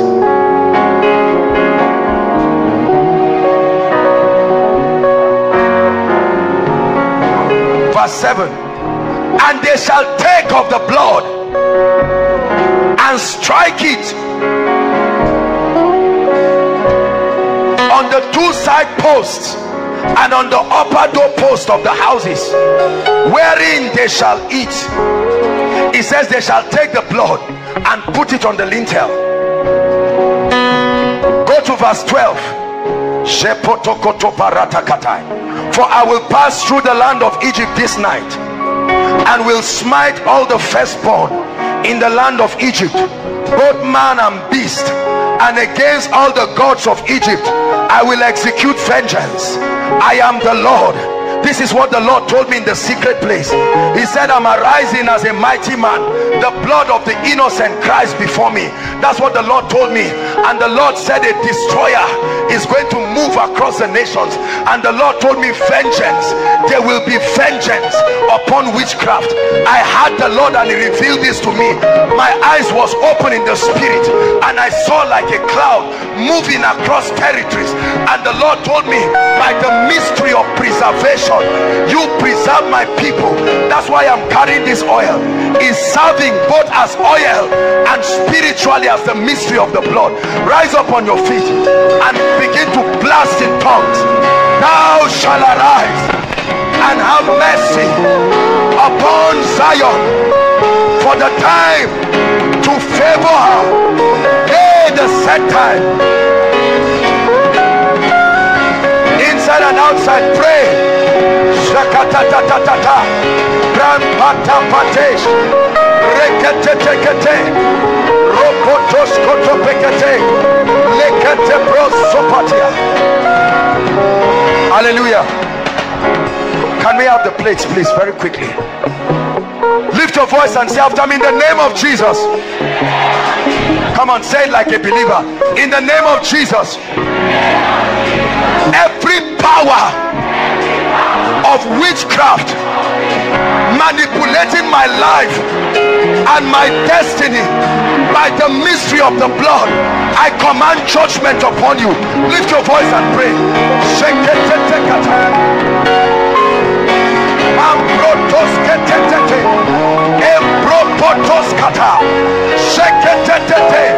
I shall not die but live to declare.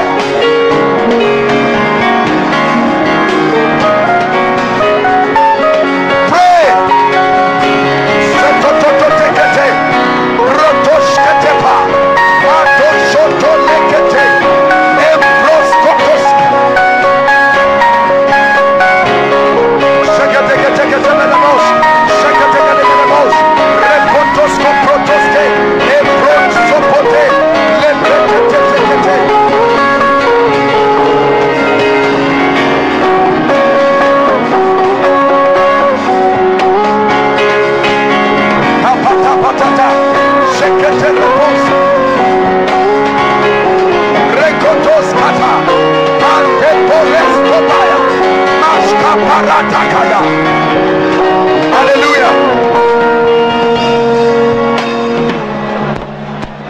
Hallelujah.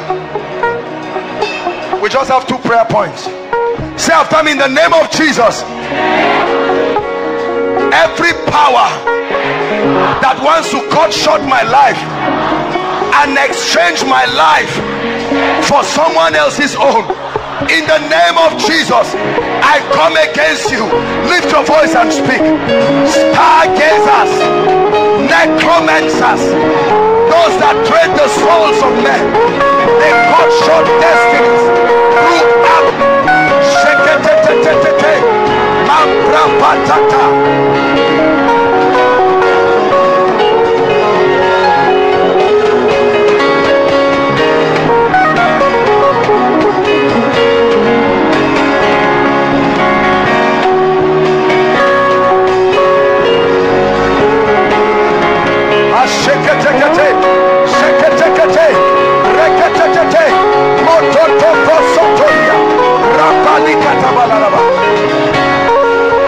Hallelujah. But the Bible says this word has been tried 7 times. Listen carefully. It's not just a book that makes people spiritual. It's more than that. This is a compendium of the mind of Christ. Listen carefully. The Bible is a compendium of the ways of God. This is the ancient secret of an unbeatable life, the ancient secret behind strange results. Those who can be foolish enough, childlike enough. Brothers and sisters, this is the book that turns a poor man into levels of stupendous wealth. This is the book that turns a sinner and makes a man of God out of him. Listen to me.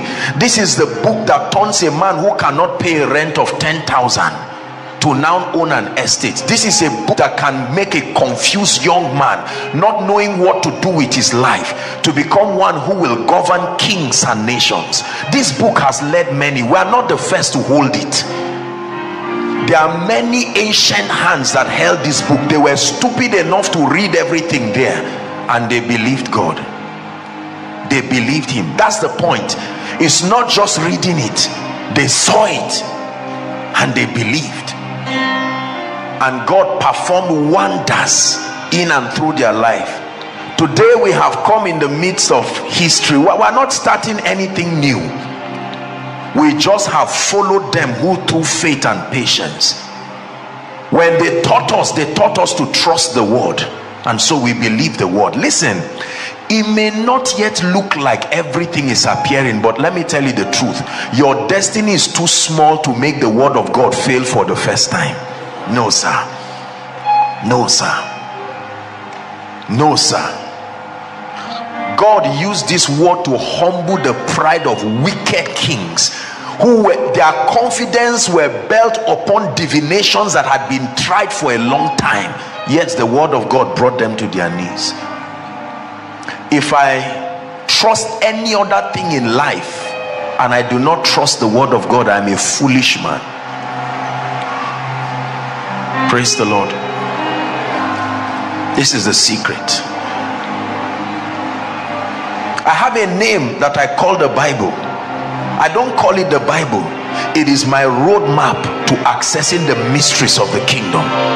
I study the Bible like an archaeologist, like someone who has lost a treasure and is looking for it. I keep saying it that the secret to the future is in the past. When you can go behind, the ancient part is not the part of a nomination. The ancient part is a part where you open. What did Jacob see? What did the psalmist see? And if the spirit of revelation opens your eyes to see it, brothers and sisters, you create your own reality and walk in it as if Satan does not exist. This is what makes those who don't understand these mysteries, they think that, you know, when men of God talk like this, they are arrogant. Your reality is based on what your eyes have seen. You must believe this. Your reality is based on what your eyes have seen. It is important for you to understand. Please let me have your attention. It is very important. There is nothing that is built by magic. There is nothing that is built by gimmicks. This is it. If I ask you to stand up now and I tell you what is the basis of your confidence, somebody will say, my father is coming out for election and some person in presidency promised him that this turn is his turn to eat. That is complete nonsense. It's human beings that vote somebody in and out, and they can change their minds overnight. Another person will say his brother is the manager of XYZ and because he's sitting on money, he will bless him. Hear what the Bible says. It says, for by the arm of flesh, did you hear that? By the arm of flesh shall no man prevail. No man prevail. Do you know, I have become addicted to this book. It's not because I'm a preacher. Jesus gave a parable I did not understand for many years. He said the kingdom is like a man who is looking for a treasure. The treasure is missing, and then he lights a candle and goes around the room. The treasure is not the word, the treasure is the result you are looking for. But he tells you how to look for it. You light the candle. You carry an empty candle, you keep roaming around. An empty candle is a Bible you bought from Zondervan and you drop. That's an empty candle. But when the illumination of the Spirit is upon it, you carry it and move around. When you find it, it comes life to you. Then you communicate a dimension of results that will dumbfound principalities and powers. Let me tell you, don't ever doubt a man whose confidence is based on something he has caught in the word. You will be angry forever. You will dream forever. Anything that is not a derivative of the word, I don't trust it, because I don't have control over it. The Bible says he upholds all things. That includes my destiny. He upholds all things by the word of his power. We need to be a confident people. Listen, as believers, confident people, a depth of conviction and persuasion that is brought about by this. The illumination of the Spirit upon this word. So you search for it. Criming scriptures is not just, it's not the key to understand the word. That's not just how it works. Many of us have memory of scripture, which is not bad in itself, except for the fact that it has no ability to empower you just like that. It's like carrying granite seed and chucking it in your pocket. Do you have a harvest? Will it grow, sir? The word is the seed. That's what Jesus said. The soil is your heart. The rain is the Holy Spirit. You can plant a seed and dry season will kill it into nothing. The seed is not wrong, but the anointing. You see that? The rain that comes upon the seed. Brothers and sisters, please, I want you to pay attention. For every time God gives us the privilege to converge like this, it is not the advancement of a man's agenda. It is the progression of your accessing the mysteries that will cause you to command dominion. Let me tell you something. There is a dimension of light that we are going to project to the world that will dumbfound principalities and powers. Yes, a dimension of light. Young people will rise up with a level of strange prosperity that people will say, no, are these guys scammers? Are they fraudsters? We say, no, we found an ancient secret that can allow men to be blessed and focus on their assignment. You see that? You will rise with a strange level of the anointing that will make even herbalists to wonder and say, I'm a herbalist, but this is strange. It will happen.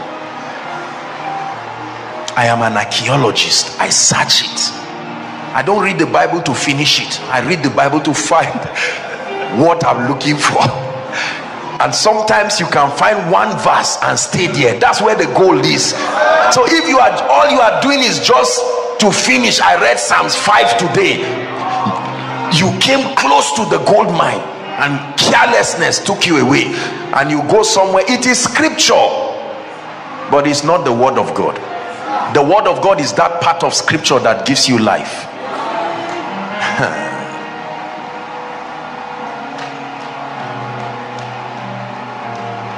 So many people brag religiously. I started studying the Bible by January, and now I'm in Revelations 22. Call the person and say, how many treasures did you find? Even one. The only thing they find is an accolade that I searched the scripture.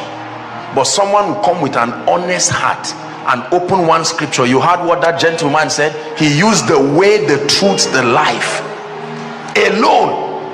Imagine what else we can find. I've shared with you my vision years ago when I was caught up in the spirit and I saw a big gate, and that gate was made of small doors. You know, they were opening and closing and light was emitting from every one of them. And then I kept looking and I noticed it was zoomed to me, and I saw scripture written on every door, and the doors were opening and closing. And I was asking the Lord, what is the meaning of this? And the Lord said, every time you catch a revelation, the light component, that is the performer of that revelation. Anything you claim you have caught and you cannot bring it to the scene is a lie. You have not gotten it yet. Please pray and say, Lord, by your mercy, open my eyes today. This kind of prayer, you must add the mercy of God in it, because what else will you say? By what? Lord, I cry by your mercy, open my eyes to see. You have spoken great things, but until my eyes see it, there is no possession. It says, as far as your eyes can see. Are we praying?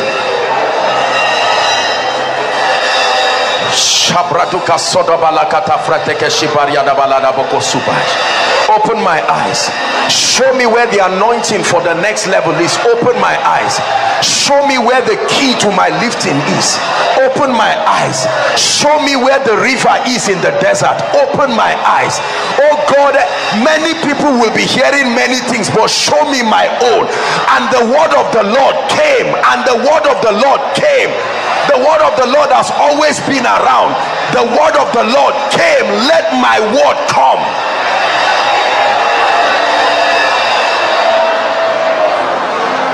The word of the Lord came.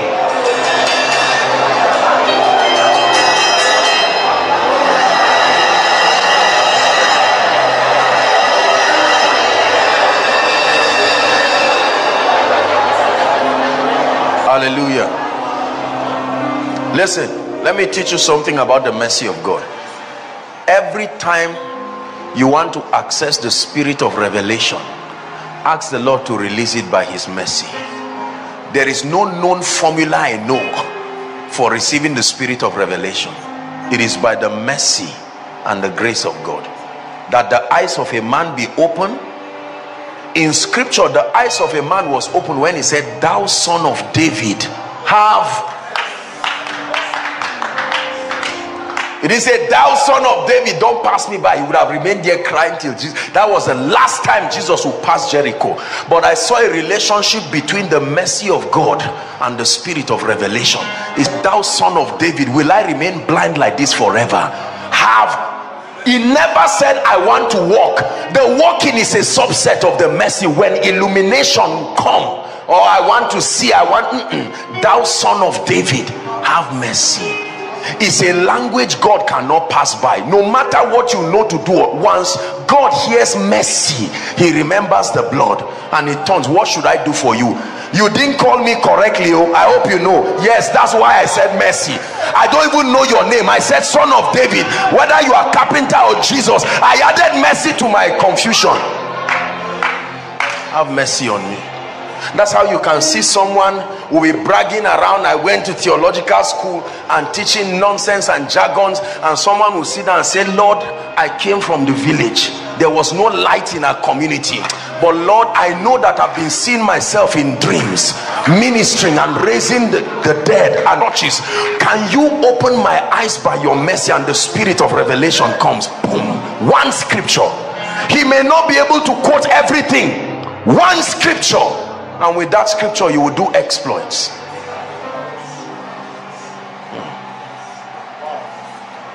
I'd like you to prepare your spirit, because what I want to share with you tonight will bless you in no small way. People come to the house of God for many years, Jimmy, and you find out that they are not growing. How do you grow? There are two indices for growth. It's no confusion. Number one is the degree to which you are conforming experientially to the image of Christ. Number two, your comprehension of the mysteries of the kingdom. If you are not understanding the precepts of the kingdom, you are not growing, sir. Whether they ordain you pastor, apostle, deacon, once you are not accessing the midst of the kingdom, you are not growing. It's as simple as that. Because that's how we reign in this kingdom, on the strength of mysteries. What do you know now that took away fear from you? The fear you had in January. What entered you that can give you confidence to look at it and say, no way, not again? If your fear of January is still your fear of today, you made the word of God unfruitful in your life. Someone entered this year wondering, and right now the person is just laughing at the same situation and says, Satan, no, that was last year's challenge. You won't talk that nonsense with me again, because you know what to do. Not bold-faced for nothing, for Jesus himself knew what to do. My assignment in this ministry is that by the privilege of God's election and grace, I will continue to show you what to do. The result you desire versus the mystery that connects it. That's my assignment, to continue to show you that the kingdom is a compendium of possibilities, but accessing them are predicated upon your knowledge of the mystery allocated for that result, not the mystery available, the mystery that is allocated. You want to be blessed, anything in the Bible will not bless you anyway. You have to find the one that is allocated for you.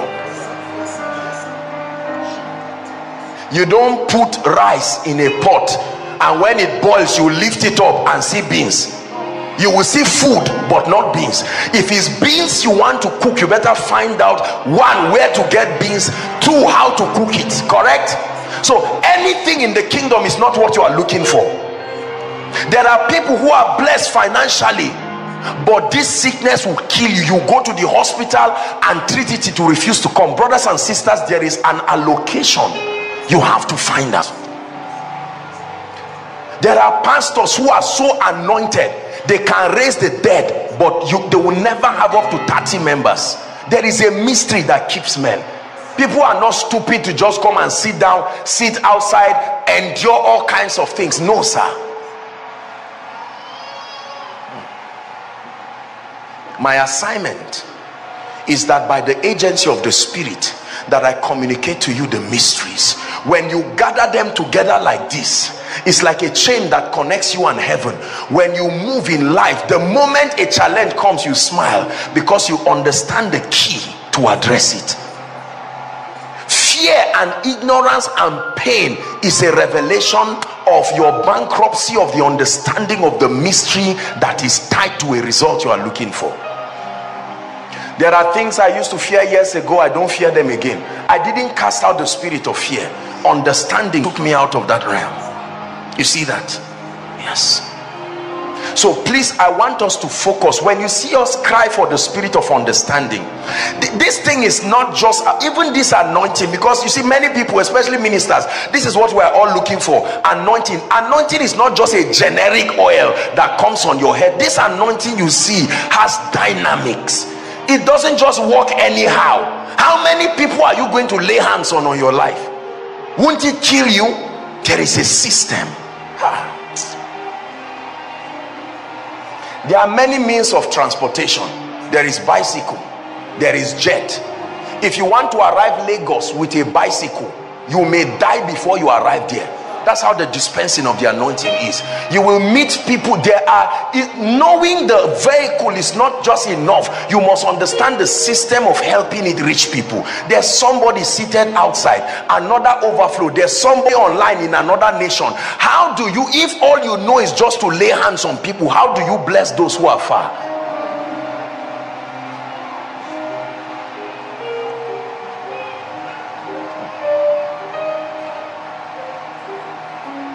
Please pray before I start teaching in 1 minute and say, Lord, change my level. Insist, please pray. Change my level. Paul said, I went up by revelation. Show me something. Lord, where I am is a revelation of my limited knowledge. I take responsibility and I admit, open my eyes. Satan can't be that powerful. There's something I am not seeing.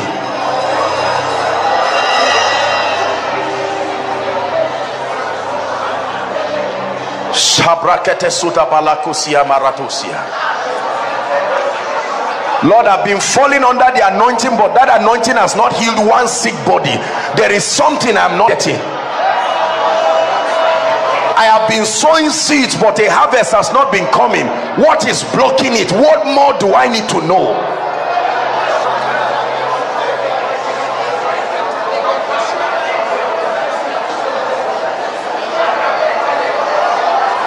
Hallelujah. Please sit down.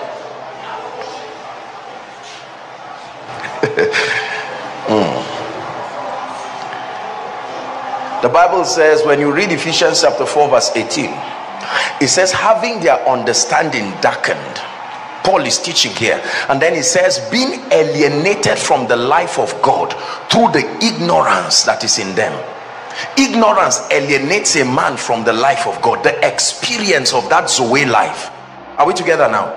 That their understanding is darkened. That's the issue. Then he says that as a result of that darkened understanding, they are being alienated from the experience of the kingdom. So they may have semblance of what should be, but never enter into the experience of it. Most people are not in ignorance of what their life should be. They know what they should become, but the power to make it happen, that is a derivative of light. You know you should be more anointed than now. You know you should be more prosperous, but what is the limitation? It says, having their understanding darkened, and then alienated from the life of God on the strength of the ignorance that is in them.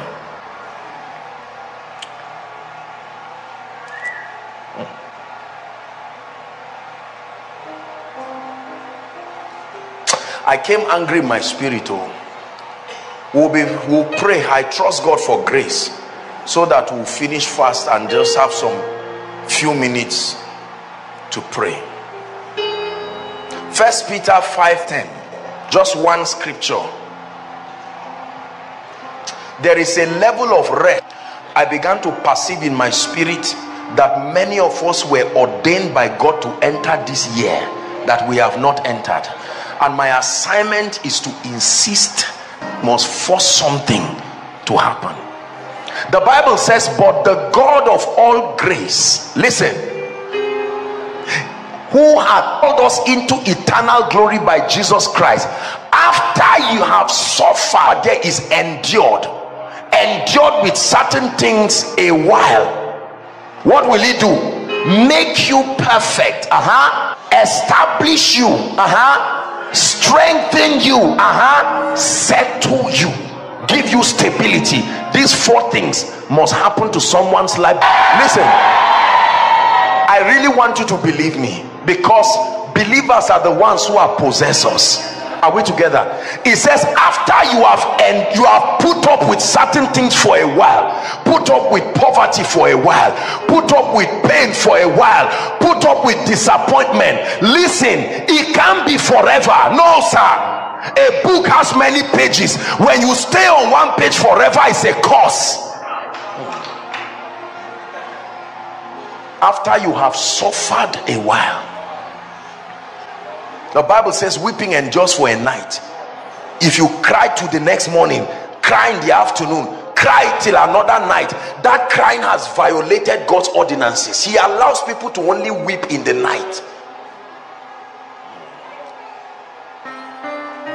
After you have suffered for a while, make you perfect, establish you.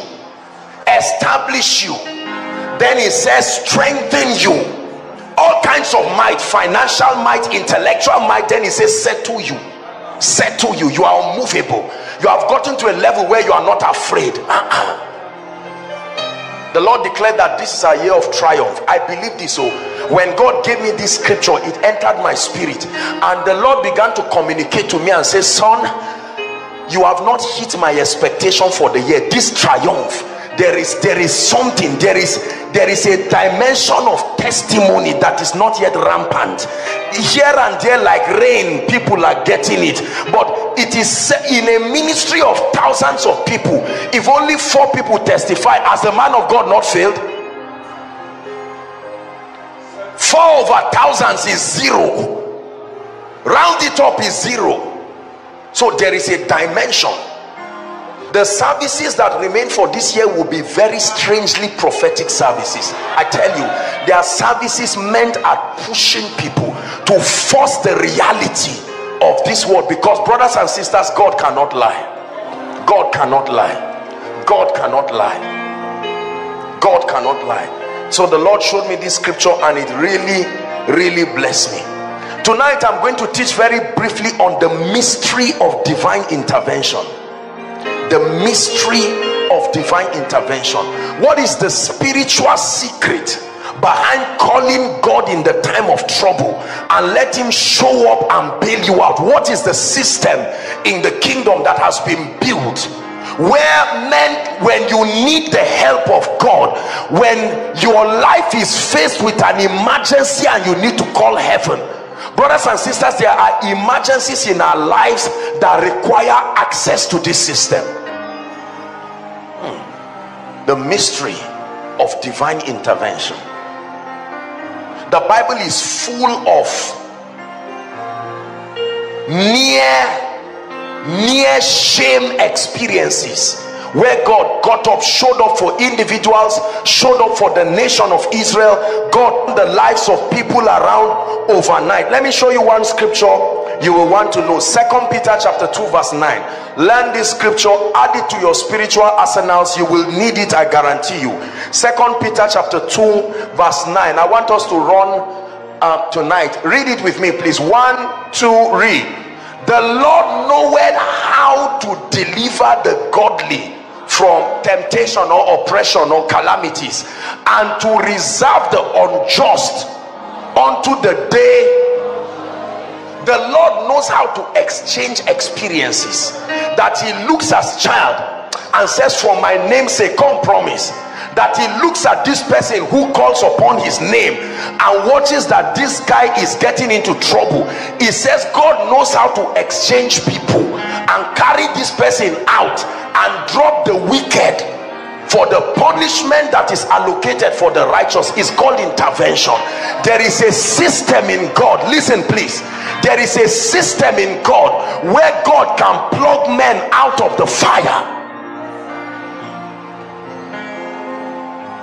Remember the story of the 3 Hebrew boys.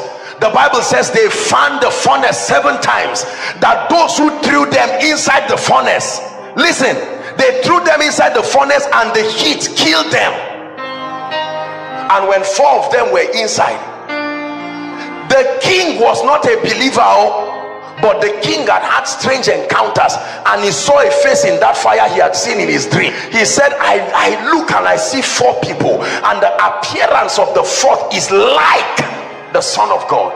And the Bible says they came out, they could not even smell fire. What of Daniel, that was thrown in the den of the lions because of his prayer life? The Bible says the lions were at peace with him, and when he came out and they threw those other fellows, the lions just devoured them. Brothers and sisters, there is a mystery. There is a hidden code of operation allocated to the saints in light to help them, deliver them out of all what's around. There is a way you call upon God for your personal prayer life, but brothers and sisters, there is a way you call upon God to intervene on a matter that if he does not intervene, sometimes it may be that you are finished. There was a time death was killing people in Israel, killing people.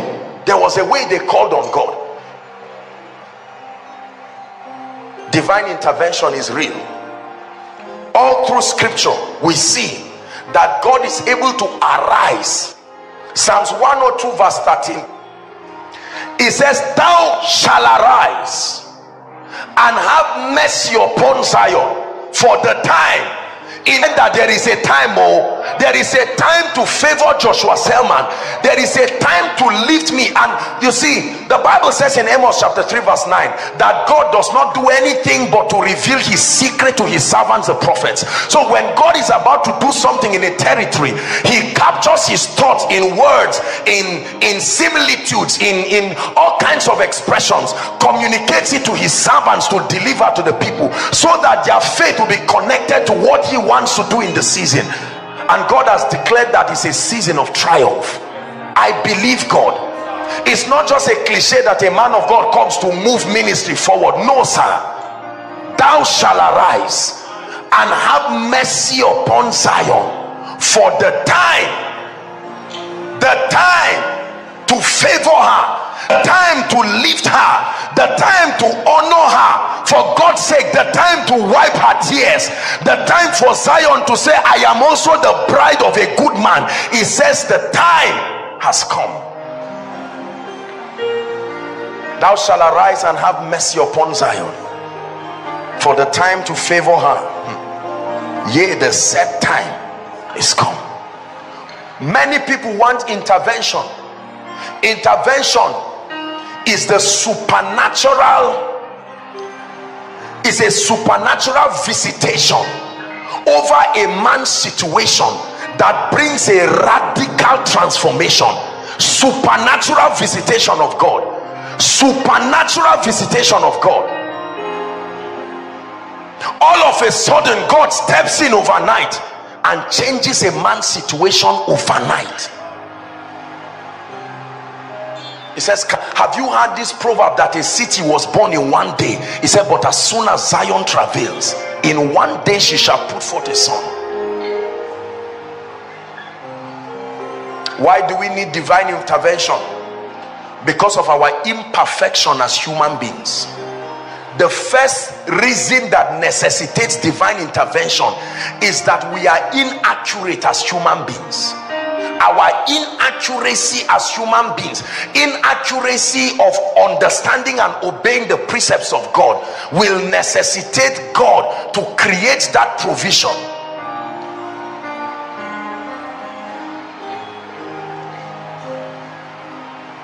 Are we together? Young man drinks and smokes and gets to a point where he now repents when his liver is quarter to die. He has repented, but the liver is still going to kill him. That gentleman doesn't just need a healing, he needs a divine intervention. When somebody repents in the prison and is supposed to say 80 years and he went there at 40, you see that he's going to die in the prison. He needs divine intervention. He's born again, but he's in the prison. Our families are in desperate need for divine intervention. Is that true? Father not working, mother not working, 13 children, 10 of them not working, all of them graduates. Haba! There is need for a strange intervention.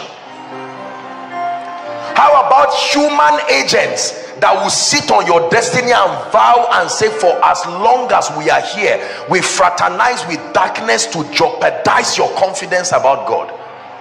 I wish there was no such reality, but brothers and sisters, the Bible did not leave us in the dark as to the wickedness that lies in our world. I was talking with a young man on phone who sent me a text. I think they worship one kind of idol, and the father has been calling him. I should come back. There's something he's supposed to do. The guy said he's not coming back. After graduating from school, they are asking you to come. They will bath you, put something on your head, and one kind of ritual like this. After that, they will say you can go. The guy said he's not coming, and the man told him that that thing, whatever it is, will pursue him and look for him. His blood father. The boy was speaking to me, and I said, let me tell you, my brother, if you go there and carry yourself and go and sit down under that whatever it is, and they bath you with the blood of an animal and do those rituals, God is able. Rather than wasting your time paying transport, use the money and buy a book that reveals a mystery, that you keep the enemy at bay, because what that shrine is trying to prevent him from will look for him if he doesn't have the mystery allocated. He can make bold face and say, I won't go, but you will soon find out that it will happen to him. First child, dull. Second child, very dull. Third child, very dull. And the person says, I'm brilliant, my wife is brilliant. And he sees that thing in a dream. He says, I told you 10 years ago you would have rescued your children. See, Don't reject darkness without having the light component. Don't just say, I reject darkness, every shine in my village, God forbid. It's a joke. You must have the light component, otherwise I tell you, to haunt you and tear you into pieces. There are forces of darkness. We need divine intervention because of our inaccuracy.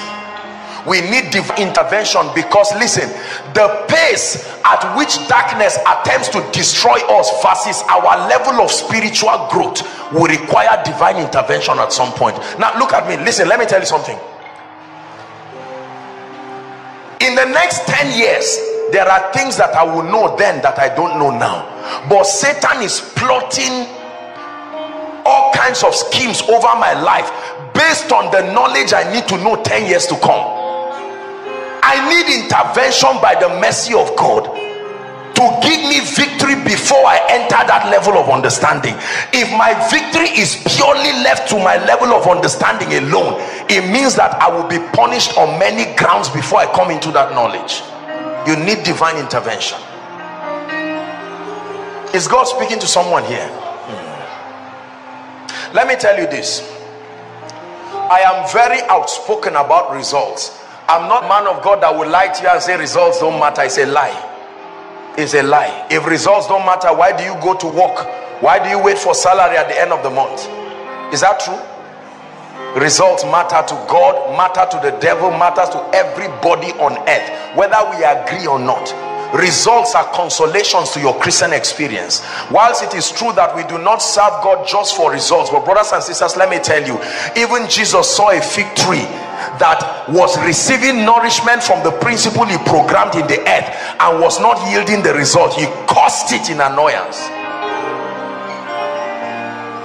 So God wants us to bear fruit, but there are keys that we must understand.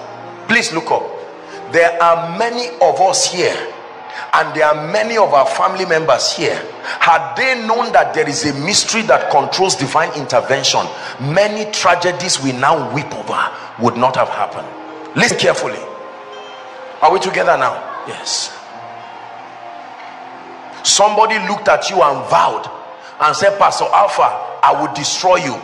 We said, no problem, you wouldn't destroy me, but you did not understand the component, the revelation component, and eventually it caught up with you.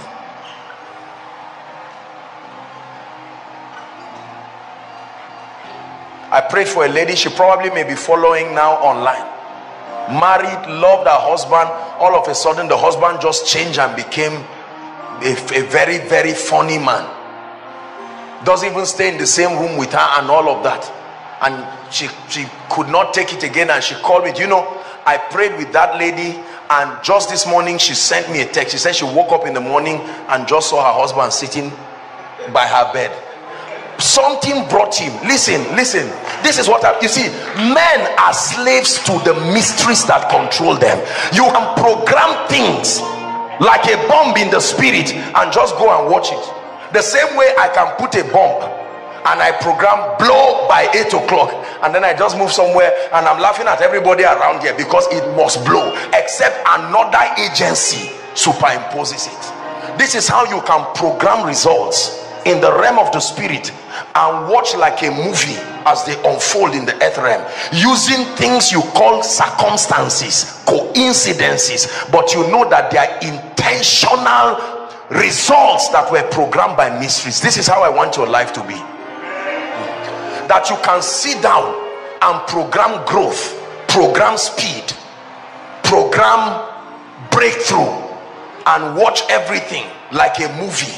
And day after day, you watch someone get up and say, sorry Elijah, I hope this is a new keyboard I bought for you, and you laugh. Something was programmed. Your house that has been 10 years refused to be completed, you program something by understanding, and someone, Sam, I don't know, do you mind me complete this house? And you will say yes, because it was intentionally done. You don't say, I'm surprised you are coming. I'm not surprised. You were called. Are we together? That's why when people die in the villages, the herbalists don't cry. Have you ever seen them crying? No. Something they programmed.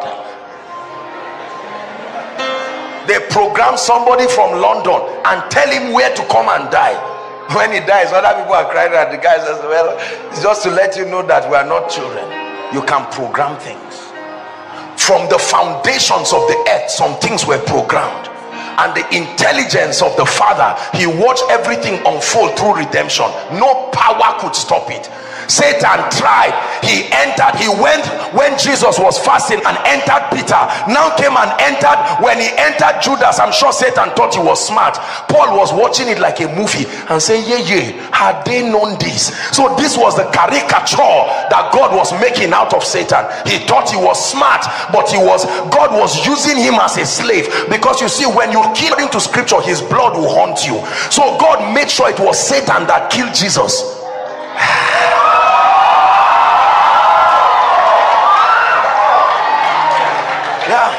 Go and read your Bible. Blood is a mystery. It remains on the head of the killer forever.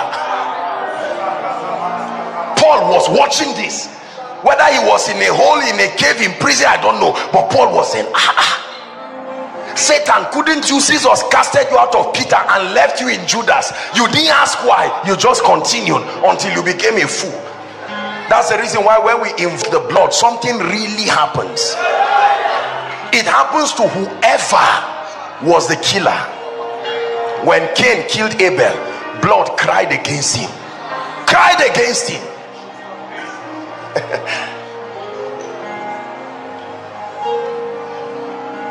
I need you need divine intervention.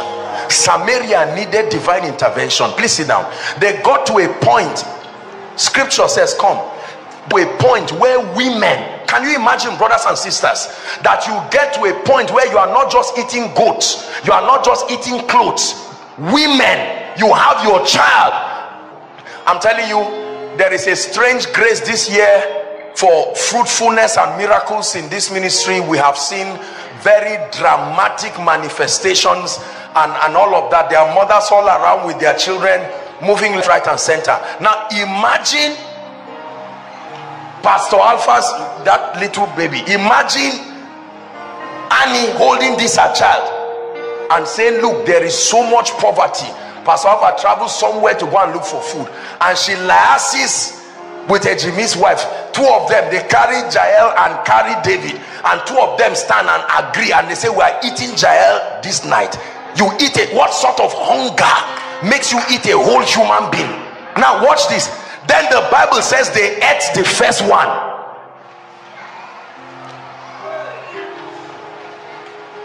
Then the next day, it was the turn to eat the other one, and the mother said no, and the woman said no, you ate my child. Listen, while that confusion was happening, the king started passing, and they said, king, you can't leave us like this. And when all of that happened, the king said, look for Elisha for me. Look for Elisha for me, because he had that Elijah program famine. He said, I'm sure Elisha has a hand in this trouble. Go and look for this guy was mentored by the troublemaker of Israel. Go and look for Elisha. Watch this. While all of this suffering was happening, the Bible says Elisha and the sons of the prophet he didn't say they were hungry. When he saw the king coming, he said, this son of a murderer wants to now come and kill me. Oh yeah, you should stop him. And because of that, it's okay, now he's called my attention, let me casually do something about what is killing a nation. By this time, Kabakoto Sakataya, by this time tomorrow,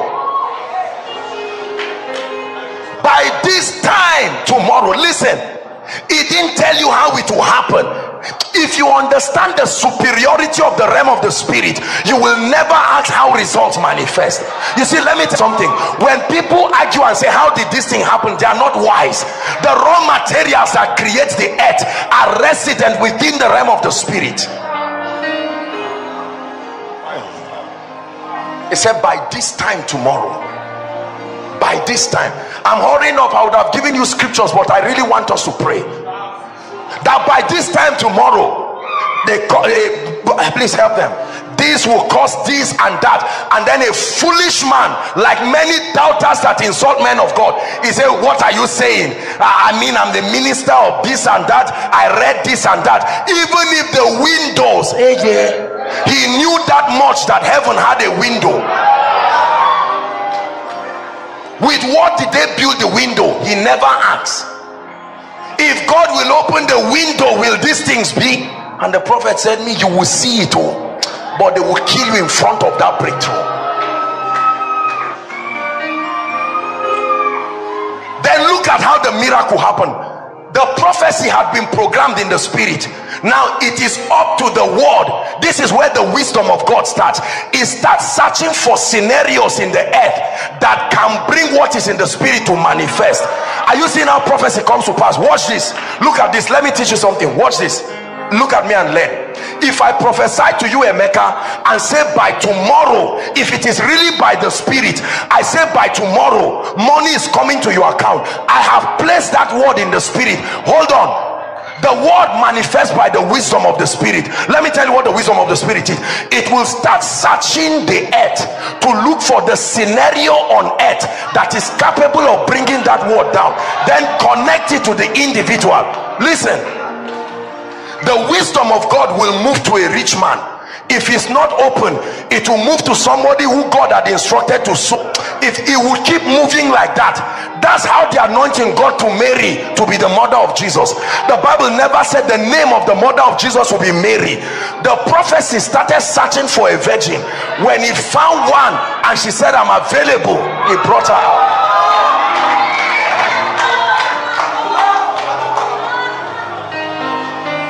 Listen, there are too many activities on earth that can mirror what is happening in the heavens for God to be bankrupt in terms of manifestation. When God says I want to bless you, is already speaking to millions of people to sow. It's just that he has not told them who to sow. The wisdom of God can just connect one of them. You see how prophecy works. I'm helping your faith so that when God says I will do this, you now sit with your limited mind and say, I only know Uncle A and B, and I already know A promise you will never see me. And God is saying, no, we are talking about the wisdom of the creator. Look at what happened. 4 lepers, everybody say 4 lepers. 4 lepers were sitting quietly, and the wisdom of God, the spirit of wisdom, because the word of God must come to pass. The man of God had declared it, and the anointing came on the lepers. They thought they were just tired, but they didn't know that at that point they were under the influence of a man of God, and the word started programming that result. They say, why sit here till we die? Even that talk was by the spirit. They thought they were gisting,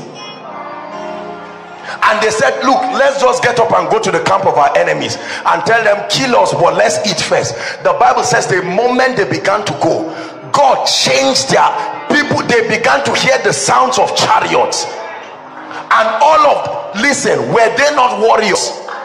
Is it not fight they fought to get those things? Couldn't they fight again? When God wants to bless you, he will mumu your enemy in a way that you will not even know how things happen. I know I should not graduate, but there is a mystery that can be programmed. A man is watching your result, 37 over 50. You need 50. Something comes on him, and he does not even know. Listen, people, some people hear the testimony of some of the people who wrote jam here, that jam changes from 100 and something to 2, and you hear them talking nonsense, talking stupid things, and saying, how can it happen? And I said, look at this foolishness. How does a boil come out of your stomach? Where did the mass accumulate from that projected out? Did any part of your body reduce for it to come out? Didn't ask where it came from. Then when it disappears, you say, where did it go to? You see how we think?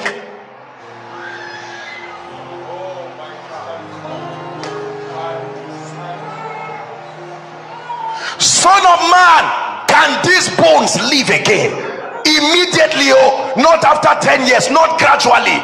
Can these bones live again? He said, God, I've seen many miracles, but I've not seen this type, that a dry bone is not like a dead human being. I believe in raising the dead, but dry bones, And he said, okay, I want to show you something, that when I show up, I compress time and make things happen.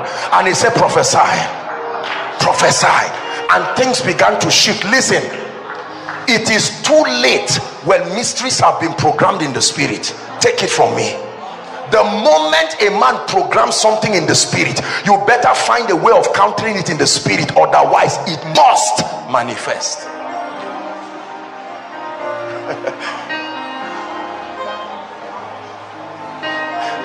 This is what herbalists do. They conjure things, they conjure spirits, and then they tell the person, go, it is done. At the point they said, go, it is done, he didn't feel anything. Oh, go, we put your husband in a bottle and you saw it. Go, it is done. The woman will go home and still see her arrogant husband come back, and she'll be laughing. You're already in a bottle. 2 days later, physical things start happening in the earth to force him to conform to what has been programmed. After 1 week, the man becomes a toy to her, because the realm of the spirit must.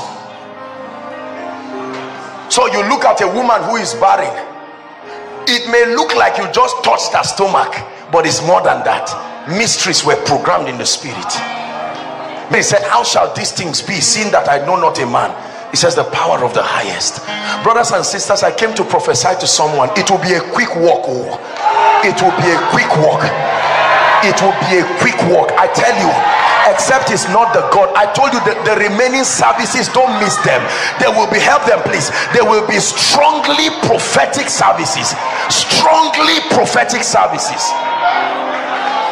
It will be a quick walk. There is a mystery that can push men. False prophecy push men. It will, that in one day something can happen to you and you will turn and say, God, I'm sorry for doubting you. When it was time for the animals to enter the ark of Noah, he didn't call one of them.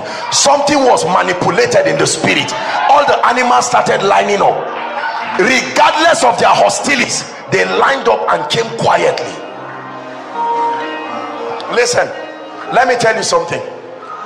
The day I learned the vanity of the physical realm compared to the spiritual realm, I stopped wasting my time about physical things. Trust me, I really mean it.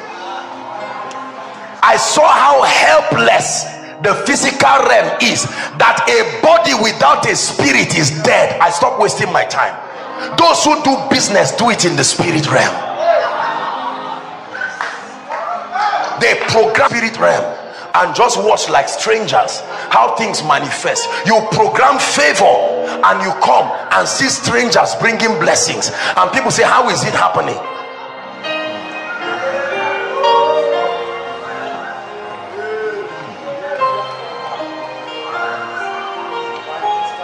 You see what is happening in this ministry? Submit to you. It was programmed. It's not a coincidence. Something took you from where you were and brought you here. It's not just that you like a man. No, it's a mystery.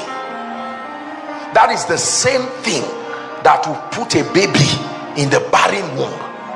It's not when a man meets his wife that she gets pregnant. Oh, a man meets his wife to give the child physical form.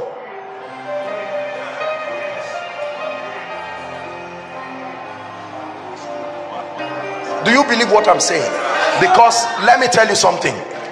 One of the things we are going to do tonight is to change some things. There are results that are wrong. Something programmed it. It may be our ignorance. It may be something.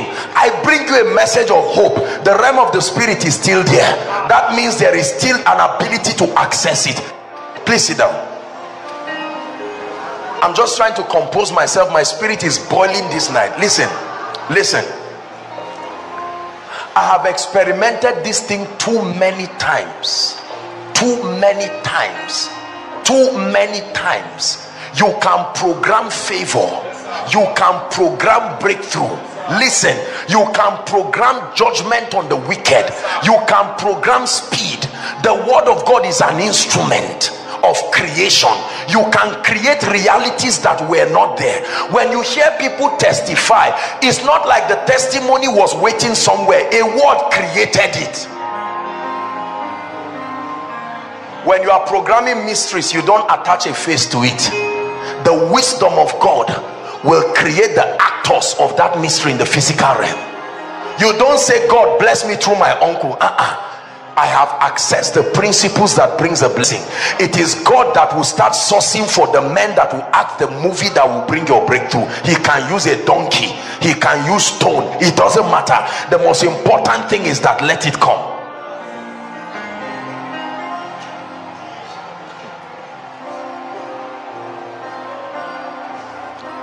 Are we together? Yes. I tell you, believe me, brothers and sisters, when I tell you there are more angels on this ground than people sitting. There are more angels, angelic presence.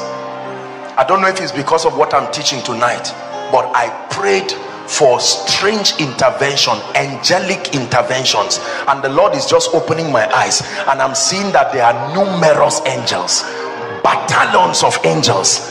Every time God opens, do you know why when I speak like this, people start manifesting under the anointing? Because you see, when you are open to the realm of the spirit, portal is created immediately. Do you understand? And when that portal is created, there must be an effect. Remember when Saul now saw Jesus, those there did not see, but there was an effect from the realm of the spirit. I'm explaining it because it's nothing strange, but I stand and I see angels inside, outside, like this. I'm even on that fence you are seeing. I'm seeing all kinds of things happening, and this is by the power of the spirit. I believe that not all the angels are the same.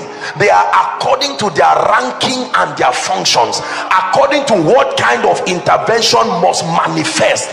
Because see, our challenges are not the same. I know some of you may not have issues, but let me tell you, there are people, the issues you have require recovery, restoration, judgment on somebody. So there are angels that are allocated for that kind of thing. Was it not an angel that used hailstone and killed hundreds of thousands of people overnight? Please help them. Sabarakotu siadaba lembreketo kasuda beleketia jakata pakato sadabalakatosh jepreketo sadabalako sambriata kata jegedeketoko subriata jebres katabarota sabalakos leketako sabarute sabash endakato katapakata lekato sadekati jiketo skibatakaria mandekatos. I release angels, strange ministry of intervention, brakoto soto ketabarata zegetekata, by the authority of the Most High. Angelic interventions over lives and families. It must end tonight. In the name of Jesus is the year of triumph. It must end tonight. Kapatakatos zeketekete zekete reketokoso pariata eposhabababa mandakato sakata. Thou shall arise, thou shall arise, thou shall arise and have mercy upon Zion. Thou shall arise. God is arising over a family. God is arising over a family.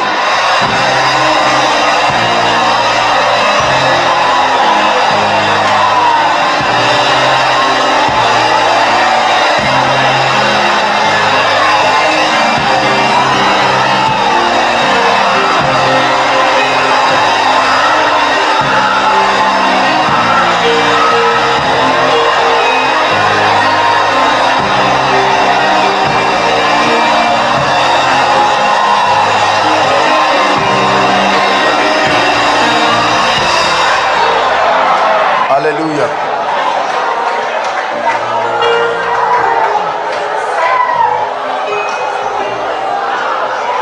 Listen, brothers and sisters, let me tell you something. You see, when you come before God's presence, the Bible tells us that upon Mount Zion many things happen. The innumerable company of angels. These things are not fables. The Bible is not a book for religious people. It is life. It is true. It is our unbelief that has made it look like a storybook. That you come to his presence and there is a strange intervention. I say it again, in the name of Jesus. As I begin to teach, I've not finished, but in Jesus' name I release the ministry of angels. I release the ministry of angels, that whilst the teaching is going on, let intervention start in the name of Jesus Christ. Strange interventions, strange interventions. Please sit down if you can. Please help those outside. Very quickly, I will give us 4 keys. Let's use 10 minutes. Sorry, I will not be explaining it in depth. I want us to pray. I want us to pray. I want us to pray. I feel the spirit of prayer here. There are 4 keys to provoking divine intervention. Every time you are in a situation where you need the help of heaven urgently, do these 4 things and you will change the tides in a way that will surprise you. Listen, brothers and sisters, as you learn these mysteries, please use them. Don't be too big to use them. Be childlike and apply them. You will be surprised. These are not cunningly divine fables. These are things that I do myself. They are not necessarily things I'm just telling you just for you know, just the sake of it. The first thing to do when you are in need of strange intervention is engage in the ministry of prayer. Number 1, please quickly, prayer. I'll give you 2 scriptures and then we'll be able to look at 2. Write it down, please. Acts chapter 12 from verse 5 to 11 talks about Peter. Don't project it. I just want to hurry up. In Acts chapter 12 from verse 5 to 11, the Bible tells us how that James was caught by Herod. He was beheaded, and when it pleased the Jews, he now caught Peter and locked him. And then the Bible says the brethren began to pray. Whilst they began to pray, an angel came into the prison, brought Peter out. Peter even thought he was having a vision until he took him out, and then Peter was free. We see that prayer was part of the instruments that was used to bring strange and divine intervention. Acts chapter 12 from verse 5 to 11. Please write this down. Acts chapter 16 from verse 25 to 34. It's a long reading. Don't project it. Just write it down. Acts chapter 16 from verse 25 to 34. This was a scenario where Paul casted out the demon from the lady that was using divination to prophesy, and then the people got angry and they mobbed them, you know, and then the Bible says that they chained them and they were kept under the custody of a jailer. Then the Bible says Paul and Silas prayed and they sang, and the Bible says everyone in the prison heard them. All of a sudden there was an earthquake, and then the Bible says the chains broke and all doors open. I like that. All doors. It didn't say some doors. When the chain broke, all doors, the doors of the prison of other people connected to them also open. All doors open. Prayer can open doors. James chapter 5 verse 13. Maybe you can project that. He said, is any of you afflicted? Let him pray. Prayer is the biblical recommendation for affliction. If any of you afflicted, he said, let him pray. So whenever you are afflicted, the key is to pray. You may not know what to do. I'm teaching you what to do now, but regardless of what the situation is, pray. Especially engaging in the spirit. The most sound way to engage warfare prayers especially is to pray in the spirit first. As you pray in the spirit, the Holy Spirit begins to construct the scriptures in your mind. You will not utter them just as words, you will utter them as prophecies. That's what we live to bring the result. So the first key is not just to start talking, you take out time and pray in the spirit. That's why it is important to be filled with the Holy Ghost with a clear evidence of praying in tongues. It's not a phenomenon for Pentecostals. There is a dimension of victory you will never be able to command. Are we blessed? Is any among you afflicted?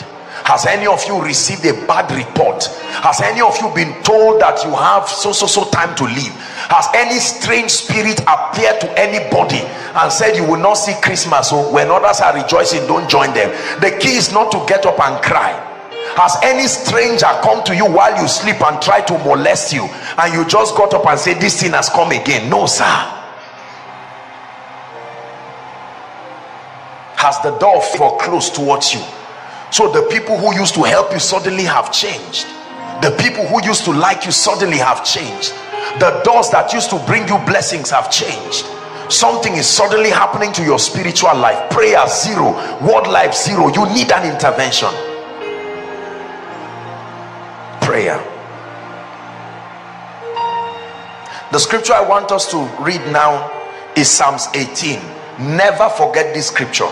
Is one of the arsenals that I have for my personal is a scripture that has blessed me. I have prayed this scripture. If this scripture was a shoe, by now I would have, maybe the soul would have eaten into pieces. I'm giving you a piece of my secret place. Psalm 18. Don't ever forget that scripture. Don't ever forget it for as long as you live. If you are a leader going far, this is a chief tool that you need. We're going to read from verse 1 to 6. Then I'll pick for you the verses we're reading. It's a long verse. Ready? Please give it to us. 1 to 6. I will love thee, O Lord, my strength. The Lord is my rock and my fortress and my deliverer. Listen, my God, my strength, in whom I will trust, my buckler and the horn of my salvation and my high tower. I will call upon the Lord. I will do what? Call upon the Lord in prayer, who is worthy to be praised. So by calling upon him shall I be saved from my enemies. Verse 4. The sorrows of death compass me. This is a man in trouble, and the floods of ungodly men made me afraid. The sorrows of hell compass me about. The snares of death prevented me. In my distress, hallelujah, I didn't discuss it with people who cannot help me. I called upon the Lord and cried unto my God. He heard my voice from out of his temple, and my cry came before him, even to where? Even to his ears. There is a kind of cry that enters the ears of the mighty God. Let's jump to verse 14, then to 17, then 40 to 45. It's a quick reading. Verse 14. Yea, he sent out his arrows. God has arrows. So hey, look up. I learned this. I was checking arrows, you know, arrows that fly by day, and then I found out that it's not only the devil. God, the Bible says, yeah, this is him intervening for me. These are part of the forces from his cabinet of judgment that he can release. He says he sent out his arrows and scattered them, and he shot out lightnings and discomfited them. 17. Please give us 17. He delivered me from my strong enemy and from them which hated me, for they were too strong for me. Verse 40. Thou hast also given me the necks of my enemy, that I may destroy them that hate me. They cried, but there was none to save them, even unto the Lord, but he answered them not. 42. We're really reading to 48. Then did I beat them small as the dust before the wind, and did cast them out of the dirt in their streets. 43. Oh dear, media. Thou hast delivered me from the strivings of my people, and thou hast made me the head of the hidden. A people whom I have not known shall serve me. Pastor, you need this for your ministry. When you open a branch in a locality that you don't know, there are people who need to come, and as soon as they hear of me, they shall obey me. The strangers shall submit themselves to me. 45. Verse 45. The strangers shall fade away and be afraid out of their close places. Now 47 to 48 is a scripture I don't want you to ever forget. Ready? Go ahead. Give us, well, go to 47. Go to 47. It is God that avenged me and subdued the people under me. Who did it? Who did it? It says it is God that avenged me and subdued the people under me. 48. He delivered me from my enemies. Yea, thou lifted me up above those that rise up against me. Thou hast delivered me from the violent man. Divine intervention. As a man of God, there are wicked forces day and night to destroy you. As a leader, there are wicked forces, but when you catch this and catch the revelation, you will walk through the valley of the shadow of death, and the Lord will be with you mysteriously. You will not travel and sit down and be shaking. Will a car jam me? Will it break my leg? Will it break my head? No, sir.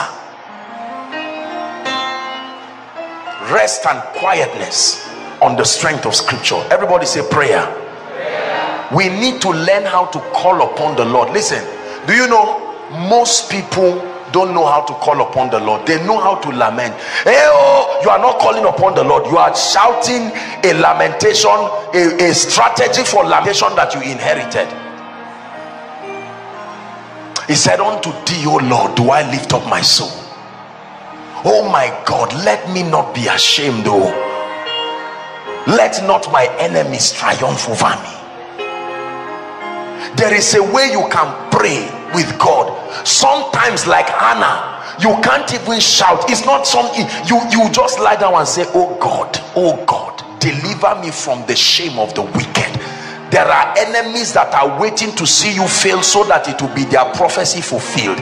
Lord, confound their counsel.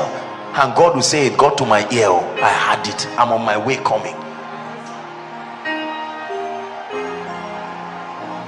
Prayer. Number 2, the second key when you want to activate the mystery of divine intervention is to engage praise with understanding. Praise as an instrument of warfare, and praise as an instrument of faith. Praise as an instrument of warfare, but that you are blessing him in advance.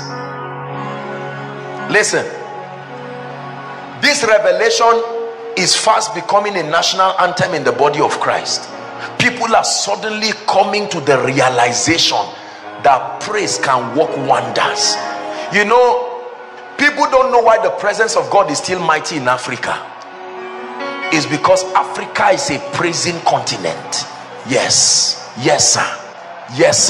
They laugh at us and think that when we are dancing is nonsense. Praise is a mystery. You want to turn around your situation? No matter what you do, if you have not praised, there is no Lord. Believe me. Lord, give us understanding. Psalm 22 verse 3, it says, thou art holy, thou that inhabitest the praise of Zion. God makes the praise of men his habitation. But thou art holy, O thou that inhabitest the praises of Joshua Selman. Listen, I've taught us how to praise. You don't praise God without dancing. That is nonsense. You are singing a national anthem. It's when you are reciting national anthem that you stand and put your hand on your chest. Moving your body is not a sign of, you have problems. You can cry but still praise. Are we together? This is a powerful mystery I want you to learn. Our father Bishop David Oedeko, when he almost had a few weeks ago, he almost had a plane crash that would have taken his life. As soon as that happened, they declared praise. I said, oh dear, spiritual intelligence. Let me tell you what other people would have done. They would have organized a cocktail party and said, you know, and the devil said, I'm coming back. Praise is one of the most powerful ways to disgrace the devil, because you see, let me tell you, one of the Depression is the absence of laughter and joy. Satan uses, when people are about to die, there are few people who die smiling. Most people are depressed, then they keep quiet. It says that the joy of the Lord shall be your strength. So when there is no joy, your spirit becomes broken, and the Bible says a broken spirit drieth the bones. You don't praise God when things are going well. You praise God to make them go well. Listen, you don't praise God when things are going well and you praise God. It's called thanksgiving. Thanksgiving is the dance you give and the testimony you give when things have manifested. But before they manifested, it's called perfected praise. Praise with understanding. Lord, you are so good. You are worthy of all my praise. Lord, you are so good. You are exalted as the Lord Most High. Hold on, listen, let me tell you what Satan will tell you. The moment you sing that, he will tell you, is it not your sister that just died? Is it not 5 carryovers we are seeing? Or God, did they not just sack you?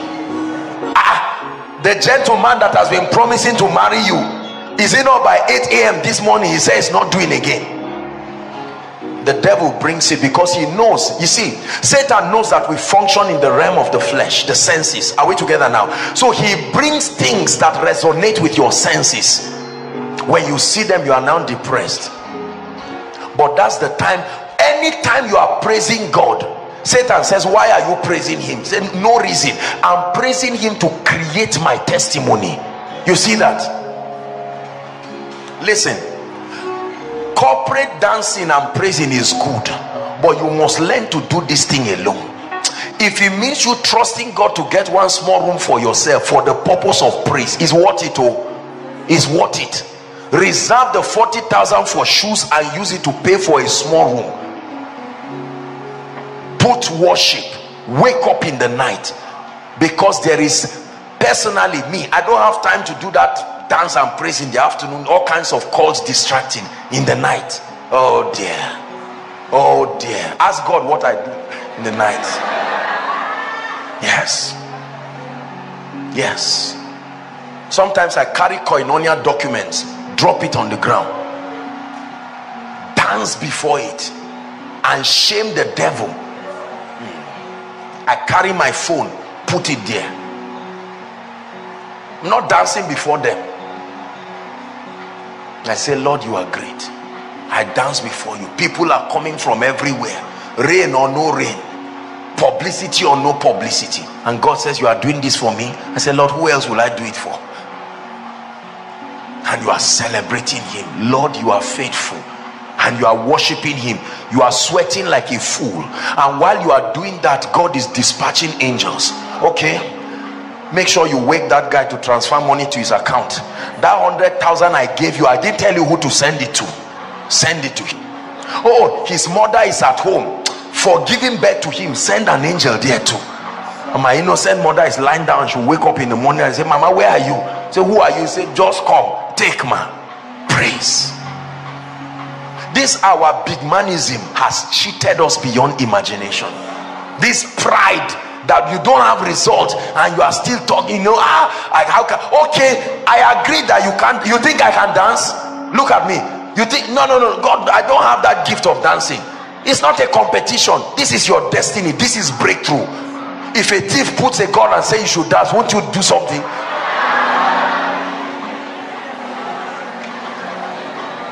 Some of us, when we were in the world, you know the kind of dance, demonic satanic dance that you did for the devil for free, that destroyed you. You got drunk dancing it, a spirit entered you dancing it. I'm not saying you should dance all kinds of nonsense dance in the house of God, but I'm saying there are times you need to learn to sing and dance alone. Listen, most people dance. You can turn your dancing time to a nightclub and God will look at you and say you are wasting your time. It is the revelation that makes the singing and the dancing profitable. Don't just move your body around just because you are happy. That's entertainment.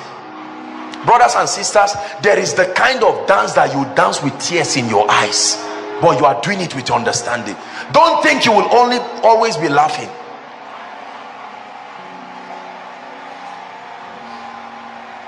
Are you hearing what I'm saying? Yes. No job for you, no job for your wife, no job for your 5 children. They are all graduates. You have prayed, oh, nothing happened. Brothers and sisters, try singing and celebrating God. Everyone in their room rejoicing. Jesus, you are full, and you are just dancing. Let me tell you what will happen. The Lord will start bringing testimonies. Remember when a cow would have killed you in 1995, and you say, Lord, I remember, and you start dancing it. You are compressing doubt, because something is about to be created. You would dance and dance till you fall under the anointing there, and get up and clean yourself, and be tired, and sleep and wake up and drag yourself. Brothers and sisters, you have programmed something in the spirit. You will get up in the morning and just dress and say, Father, thank you, and get a phone call. Who is this? I'm seeing a document that has been here 4 years on my table. Who are you? Sir, I finished. For what did you read? Anyway, it's not what you read. Where are you? Come quickly, I like you. You just know that praise is working. Praise is working. Let the people praise me. Psalm 67 verse 5 to 7. Let the people praise me. It's an instruction. The earth has been programmed to deliver certain results, but let the people praise thee, O God. Let all the people praise thee. Verse 6. Then shall the earth yield her increase, and God, even our God, shall bless us. You can stop there. Zephaniah. It may be difficult for some of us to find, but just write. Media, please give it to us. Zephaniah chapter 3. Let's read 14 to 20. I hope we can just quickly hurry up. Zephaniah chapter 3. Zephaniah chapter 3 and verse 14. We're reading to verse 20. Listen, it says, sing, O daughter of Zion. It's not talking about a lady, it's talking about human beings.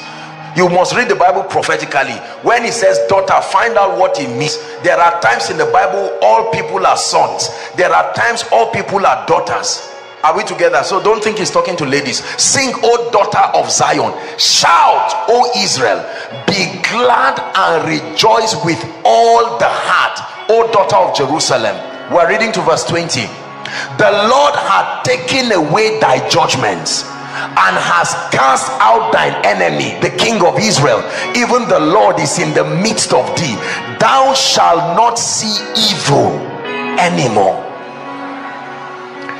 In that day it shall be said to Jerusalem, fear thou not, and to Zion, let not thine hands be slack. We're reading to verse 20. Give us 17. The Lord thy God in the midst of thee is mighty. He will save. He will rejoice over thee with joy. He will rest in his love. He will joy over thee with what? Singing. Singing. I will gather them that are sorrowful for the solemn assembly, who are of thee, to whom the reproach of it was a burden. Verse 19. Behold, at that time I will undo all that afflicts thee, and I will save her that halted, and gather her that was driven out. I will get them praise and fame in every land where they have been put to shame. At that time I will bring you again, even in the time that I will gather you, for I will make you a name and a praise among all the people of the earth. When I turn back your captivity before your eyes, say the Lord. You read that scripture and say, Lord, whether I understand it or not, I am dancing with this revelation that you are turning something. I can see everything. Hey, hey. Do you see everything?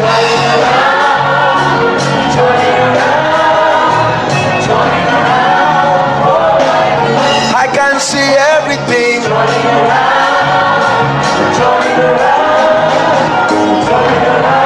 One more time. everything turning around. Please sit down. When you go back home, continue. Apostle, I don't have a house. Find a tree, find somewhere. It is a praise that will give you a house, my brother. I'm staying with neighbors, I don't want to disturb them. Find somewhere behind one rock. You don't have to shout and disturb the neighborhood. Just engage in praise.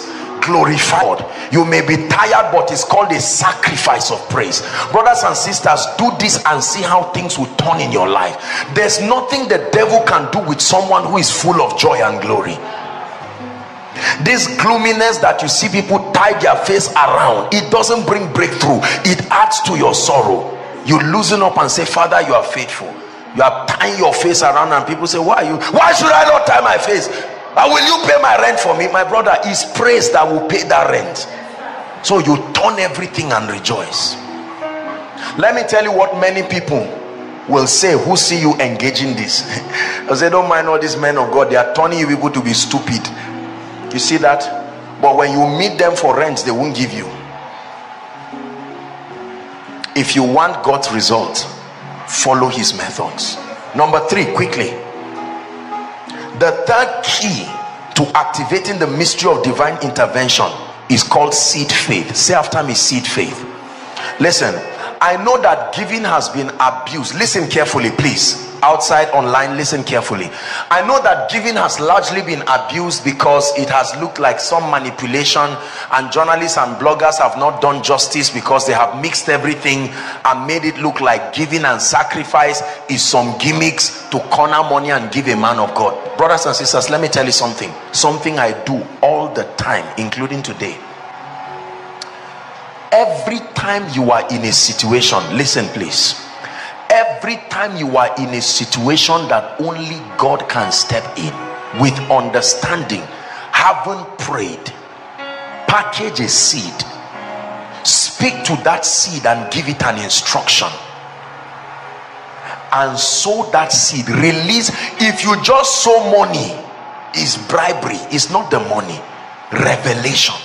The Bible is full of the potent power of seed faith. Connecting your faith with a seed and a sacrifice to provoke God's hand for intervention. I've done it countless times on behalf of this ministry. I've done it countless times on behalf of myself, my family, my friends, people I love. Seeds. The seed that is in your hand can create a destiny that will surprise you if you know what to do with it. Please listen to me. Don't think I'm asking you to give me money. No, there are people who when they hear this, they just frown their face. Not at all. Not at all. God has been faithful to me. Are we together? Listen, there are people who have turned their lives around overnight. If there is one thing I know in my little walk with God, is that your seed can bruise the head of the serpent. I promise you. I have seen people quartered to shame. Everything was against them. It was obvious they are finished, and they used their seed and turned the hands of life in a way that you cannot imagine.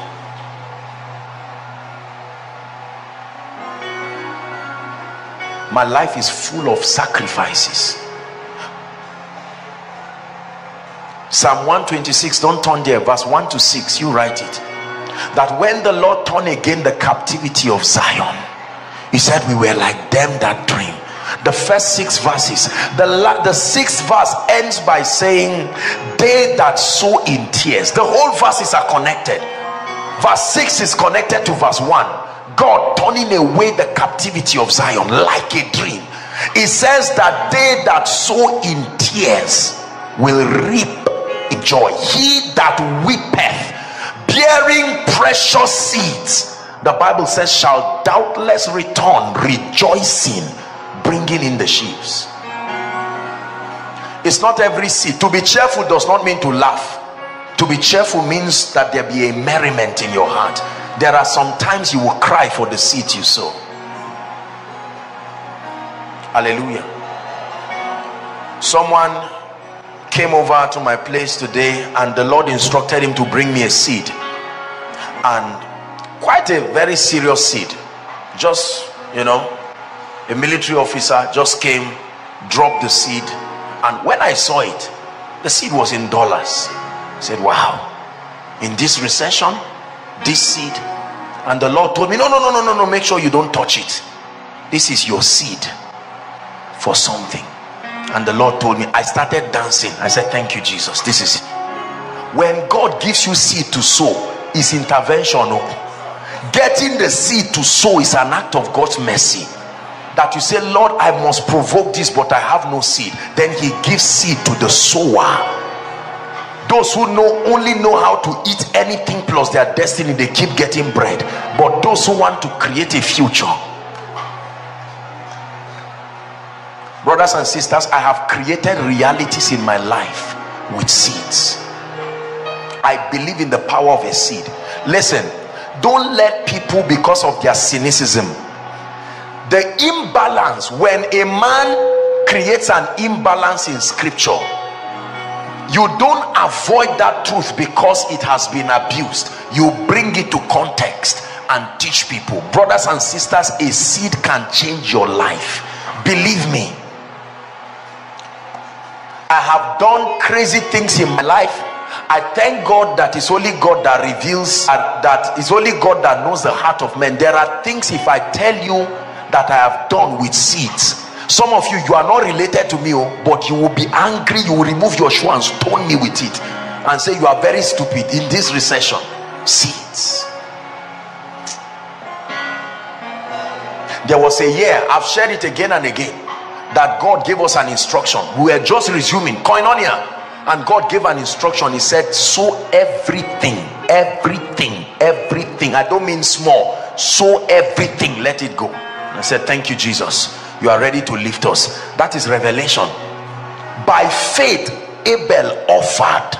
You offer by faith. You don't offer by tricks and all kinds of no. And we release it. Brothers and sisters, it didn't reach 7 days.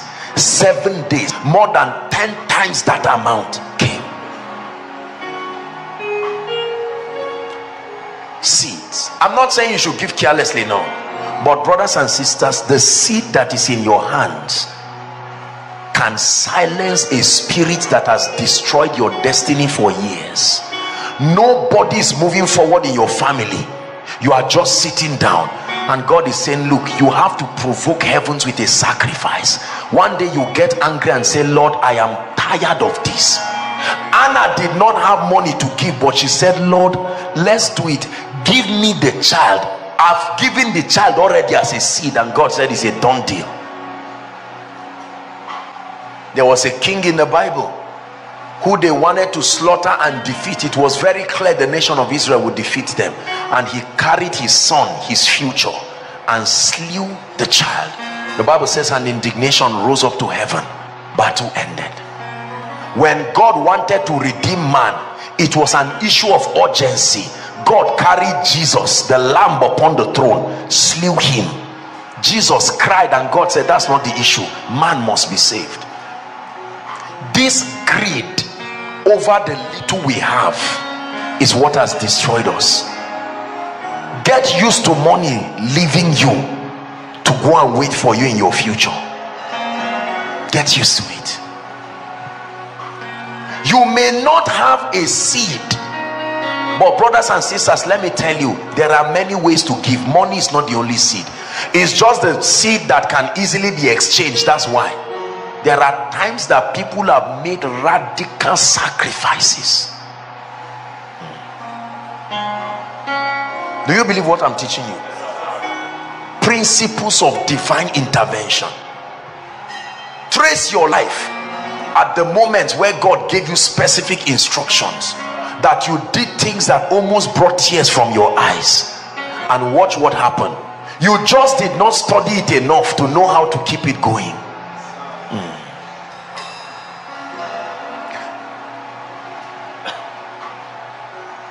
I hardly share my testimonies. I stopped because I found out that it annoys a lot of people, and I'm not ready to attract unnecessary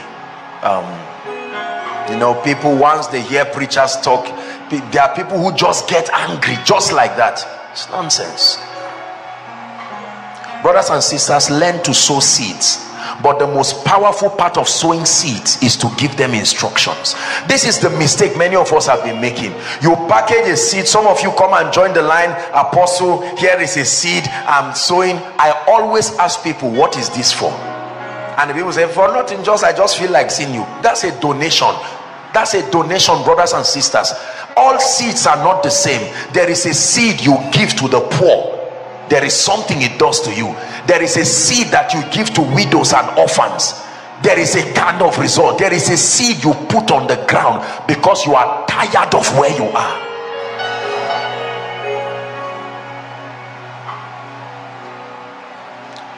If the word of God were a lie, I would have died since, because the risk I've taken with this word, it would have killed me since. But I believe him. I believe him. When I sowed that seed today, I was happy. The joy that filled my heart, I await the testimony that comes from it. Wanting a harvest that you have not scheduled through sowing is a waste of time. Imagine now somebody who didn't go to the farm. He has a land somewhere. He just carries his wife and his children and carries a truck, and he goes to an empty place. You will find wheat there. But whoever sowed January, February down to April is smiling right now, because he knows it's harvest time. Brothers and sisters, I pray for us, may God kill greed from our life. This attachment to money, listen, many people think wealthy people are the ones who are attached to money. It's a lie. Wealthy people in the kingdom have become wealthy because they have conquered it. Your seed is an instrument that creates your future. Hallelujah. Learn to release seeds. Learn to release seeds. Learn to release seeds. I'll never forget a gentleman who sent me a text. He sowed a seed. I remember it was when he sent me the text. Truly speaking, I remember. They sowed seeds and I was opening the envelopes. Most times it honestly takes a while, maybe some days before I even open the envelope to see what is there and pray on it. And I opened the envelope and I saw 5 naira and a letter. The guy said this 5 naira was his Isaac. I know you will laugh and say, hey, this stupid boy. No, I respected that, because that thing I knew will create a harvest. And the guy, I opened it and wrote some things like that, and then I just felt led to pray for him. Do you know, it didn't reach 2 weeks, the guy sent me a text and said, I have never in my life seen favor like this. 5 naira. It's not about the money, it's about the heart. Somebody was tired of how many jobless people have not sown anything and they keep moving around with CV. What must tell you the devil is fighting you? You carry a seed and say, God, please, I'm married with 3 children, no job. This mockery must end. I drop this and I tie it to my job, and then praise around that seed. Praise around the seed. And your brothers and sisters say, so this is what they are teaching you. This is how these stupid men of God keep eating your money. And all of a sudden, the heaven opens. Breakthrough upon breakthrough. You are praying to buy land. Oh Lord, please give me 2 million naira to buy land. I now have 150,000. Just top it up for me. And God says, you mustn't buy it. Just learn. Let me show you. And all of a sudden, someone stands up and blesses you. I think it was you, Ejime. I was showing you, was it yesterday? I was showing him the documents of a property that was given to me recently. I said, God, what is this? What is this? For as long as you sow, whether you like it or not, the law is that you must reap. So if you have not sown anything, stop saying, God, where is my harvest? And he said, what are you saying? A woman who does not take in, is she expecting a child? No, sir. No, sir. Schedule seasons of breakthrough in your life. Your seed is a weapon, not just your prayer. Your seed is a weapon. Your seed is a weapon. One mama called me one time. I was led by God. Honestly, I felt so, I didn't know how to talk to her because she sounded like an elderly woman and she was praying for divine financial intervention. I said, Mama, please, I want you to sow a seed. Not to me. I would never have the effrontery to tell that woman to sow into my life. I'm sure that woman will be older than my mother. I said, please try, connect with a seed. And the woman said she doesn't have anything. I say, it's not true, Mama. There is something you have. What do you do? She says she farms yam. I say, carry 4 or 5 tubers of yam. Find any church. I said, which church is close around your area? She said, there's Living Faith. I said, go there. Find 4 tubers of yam. Tie it and be praying, singing any song in your language you know, while you march to the pastor's what do you call it, the pastor's office. Whether the pastor is eating the yam or not is not his business. Only a stupid man of God resents the seed of a desperate believer. It's not whether you are. More than 50% of the things people sow into my life, I don't need it. It's not for me. I recognize what it is. Is God speaking to someone? Seed faith. Learn to connect. Learn to connect. Learn to connect. Learn to connect. In 1 Kings 17, when our time is gone, just write it. We don't have to project it. 1 Kings 17 from verse 7 to 6. From verse 7 to 16. 1 Kings chapter 17, when you read from verse 7 to verse 16, the Bible talks there about Brook Cherith when it dried during the famine. And the Bible says that the Lord told Elijah to go to a place called Zarephath, and he said there was a widow there. God wanted to intervene in that widow's life. When the prophet got there, he said, give me water. She was running to go and bring water, and he said, please, and make some bread for me. And the woman said, I'm sorry, man of God, I respect you, but honestly, this is the last one I'm about to eat with my son, so that we'll just wait until we die. And the prophet said, no, when you give, it does not end. When you give, you extend the life of whatever it is. The prophet was teaching her. He said, make it for me first. In our generation, they say that's a heartless and wicked, devilish prophet. But the moment she did that, the Bible says she lived off what was there until the famine was over. You can change your life. November, December is too short a time. No. November, December is too short a time, brothers and sisters. God can step into your life and do something in your life that you cannot imagine. Don't be surprised that you'll be celebrating New Year in your own house, whereas right now you don't even have land. I'm talking to believers. Don't be surprised that you can give away up to 5-10 million by December, whereas what you have in your account now is not up to 10,000. Listen, I'm not talking nonsense. I'm not stupid.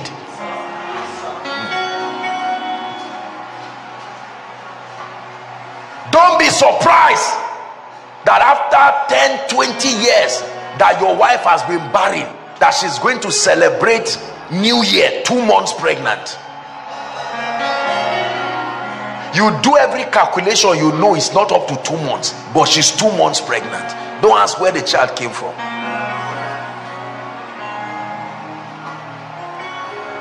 That right now you are not even sure where your certificate is because you are tired, you have thrown it somewhere. But don't be surprised that you will be managing a business by the end of this year. Is it not God we are talking about? Is it not the God of heaven we are talking about? Number 4, the fourth key is the power of prophecy. The power of the prophetic, weapons of supernatural intervention. The power of prophecy. 2 Kings chapter 7 verse 1 to 8. We've already discussed it, just write it down. 2 Kings chapter 7 from verse 1 to 8. The story of Elisha in Samaria and the abundance that came to an entire land because there was a divine intervention by prophecy. Hosea chapter 12 from verse 13, please give it to us. The Bible says, and by a prophet, listen carefully, and by a prophet, it says, the Lord brought Israel out of Egypt. How did they come out of Egypt? by a prophet, not by God. You will think God will say, oh, by me. Yes, it is by God, but the instrument that he used was a prophet. And by a prophet the Lord brought Israel out of Egypt, and by a prophet was he preserved. Listen, there are challenges that people go through in life that is totally needless, if only they can locate a genuinely anointed prophet of God. You can come out of a situation overnight. Some battles are totally needless. They are products of pride and ignorance. Take note of these things I'm saying. Pride and ignorance. Some battles are totally needless. There is enough grace and anointing to bail people out of it. A gentleman had been writing, I think it was WAEC or NECO, I can't remember, for over maybe 6-7 years. I remember one time he came and he was crying. I didn't even allow him to finish. I said, that's all right, let me pray for you, it is done.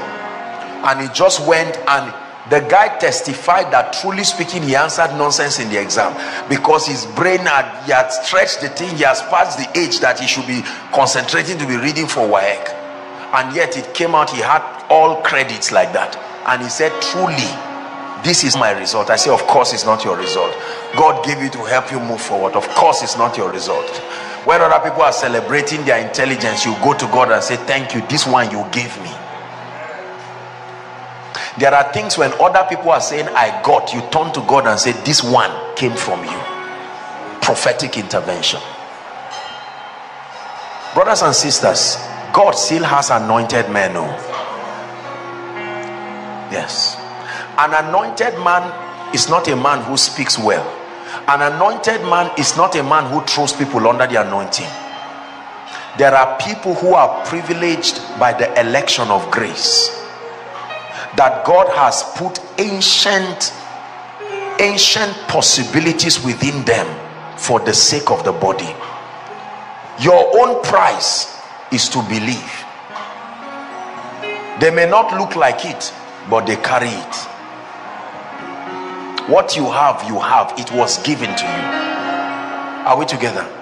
I truly believe that someone tonight, I told us the remaining services for this year will be very strongly prophetic services, and it will start from tonight.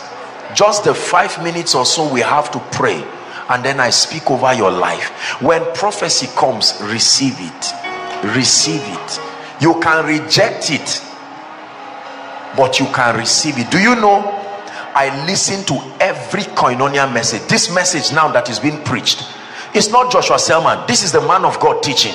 Joshua Selman will listen to the man of God later in the week, and when it's time to prophesy, I will lift my hands and receive and pray in tongues. Otherwise I will keep blessing, and the anointing that came from the throne through me, I must also receive it by faith.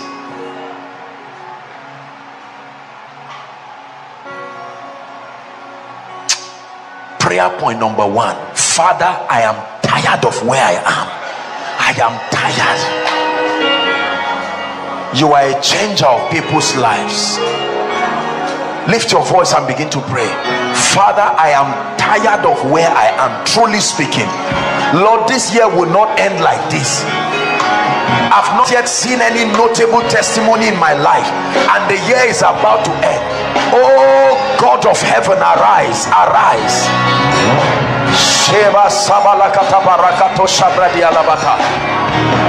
Those online, pray.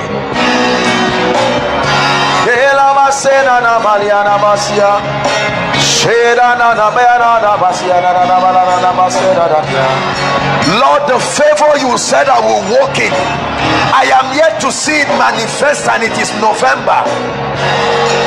The prosperity that you said I will walk in, Lord, I believed you, I still believe you.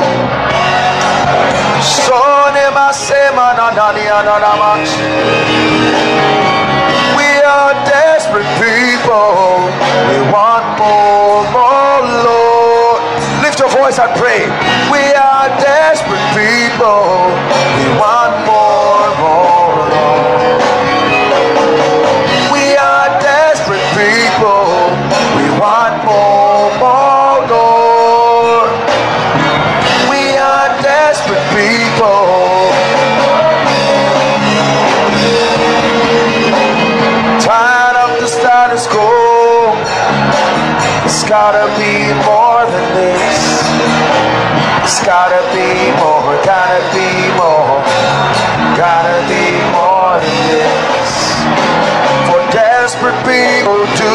desperate things, and we press in. Gotta be more.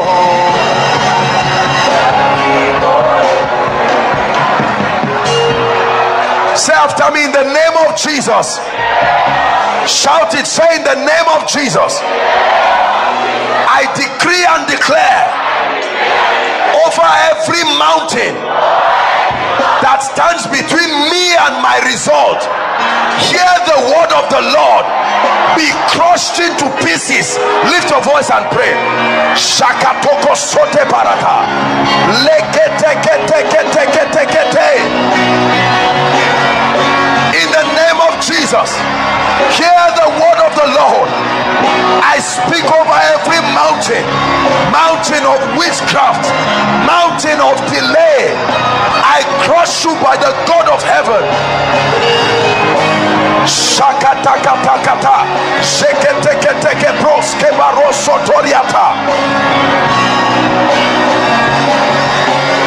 Shera bala bala rama sena na malera na mariara bala bala bala.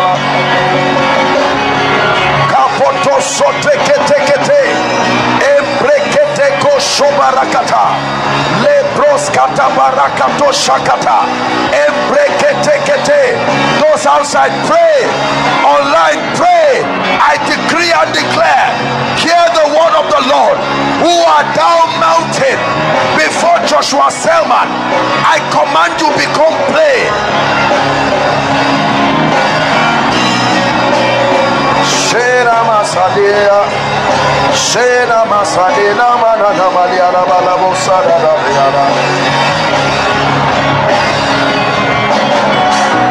Hallelujah. Say, in the name of Jesus, I decree and declare that every promise hanging in the realm of the spirit, I prophesy by the mystery of divine intercession, you must manifest now. Lift your voice and pray. Find expression. I give you a body. My breakthrough, find expression. My lifting, find expression. My advancement, find expression. I give you a body. Manifest in my life.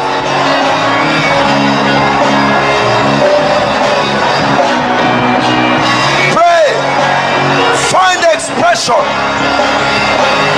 I've seen you in my dreams. I've seen you in my visions. I command you to manifest.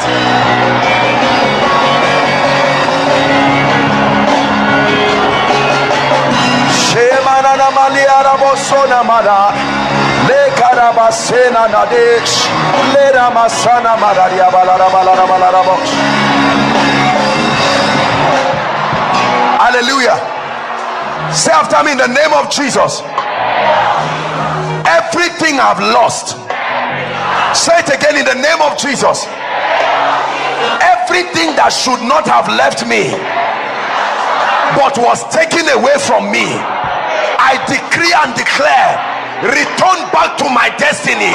Lift your voice and pray. Please be serious. Be serious. Pray.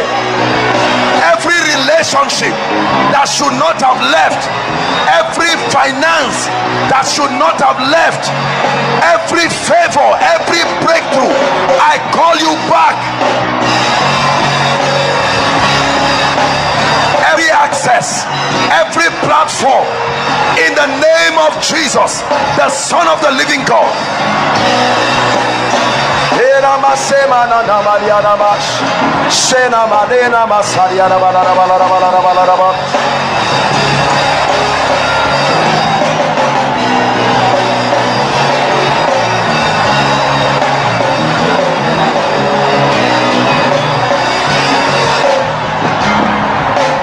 Please lift your hands. In the name of Jesus, I prophesy to you. I decree and declare, by the anointing of the Spirit of God, I push you to the next level of your life. I push you to the next level of your life. And hear me, I decree, I don't know what stands your way. I come tonight in the name of Jesus and I crush it into pieces. The same way the Red Sea was divided, I command every obstacle to be divided in the name of Jesus. Hear me. Every physical scenario that must be created in the earth realm to force what is in the spirit to find expression, I schedule that event now in the name of Jesus.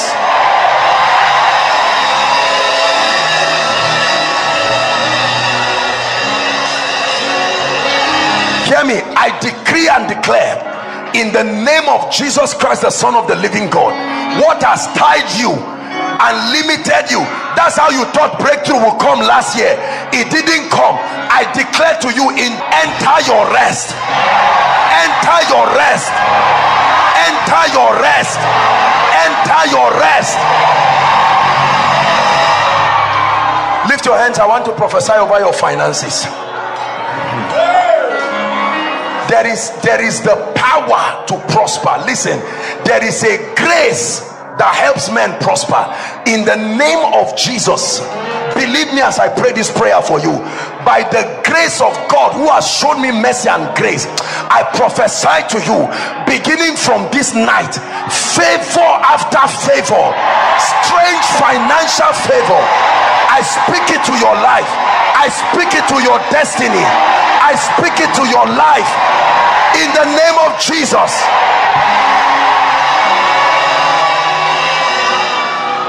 Any man sitting on your glory,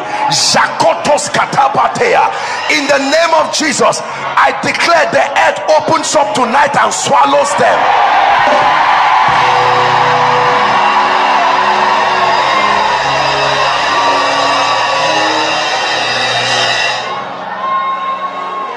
The spirit that eats up blessings when it's almost coming to you, it comes to others when it's about your turn. Something cuts you off. This is not for everybody, but I'm prophesying to someone. If your eyes saw it in the spirit, I command your hands to hold it.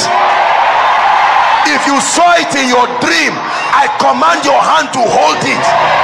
If you saw it in your visions, I command your hand to hold it.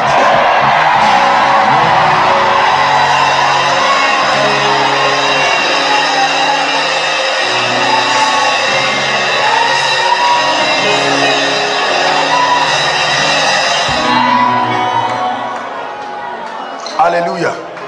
Now listen,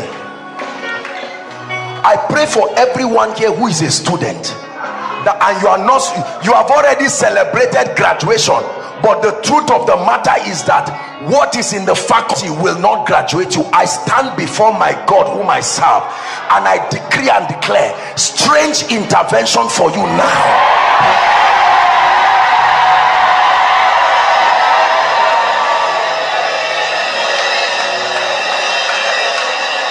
Listen, if there is anyone here, God told you that by December you should have a job.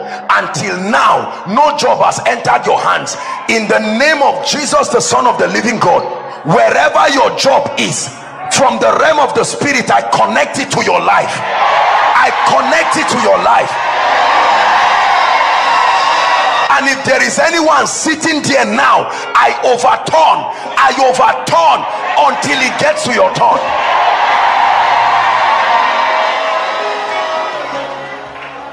Listen, there are people God has instructed to bless you, but they have been disobedient. I take sleep on them tonight.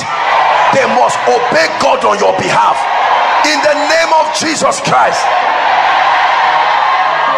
Please hear me. I don't know what has not been working in your life. I'm prophesying to you by the anointing. I decree and declare. They say, Master, we have toiled all night. Some of you have toiled from January. You have submitted the same prayer request, miracle service after miracle service. It comes to an end now in the name of Jesus. It comes to an end now by the anointing of the Spirit.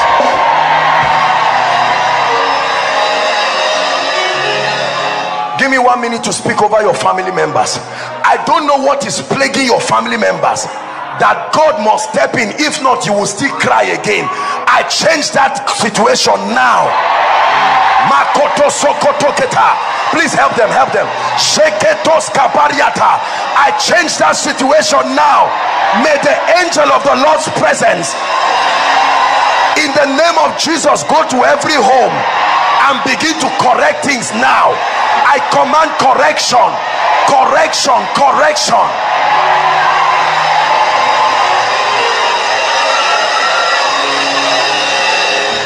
If there is anyone here with a health challenge that has refused to go, I don't care what it is, I stretch my hands to you and I command that the power of God comes upon your body now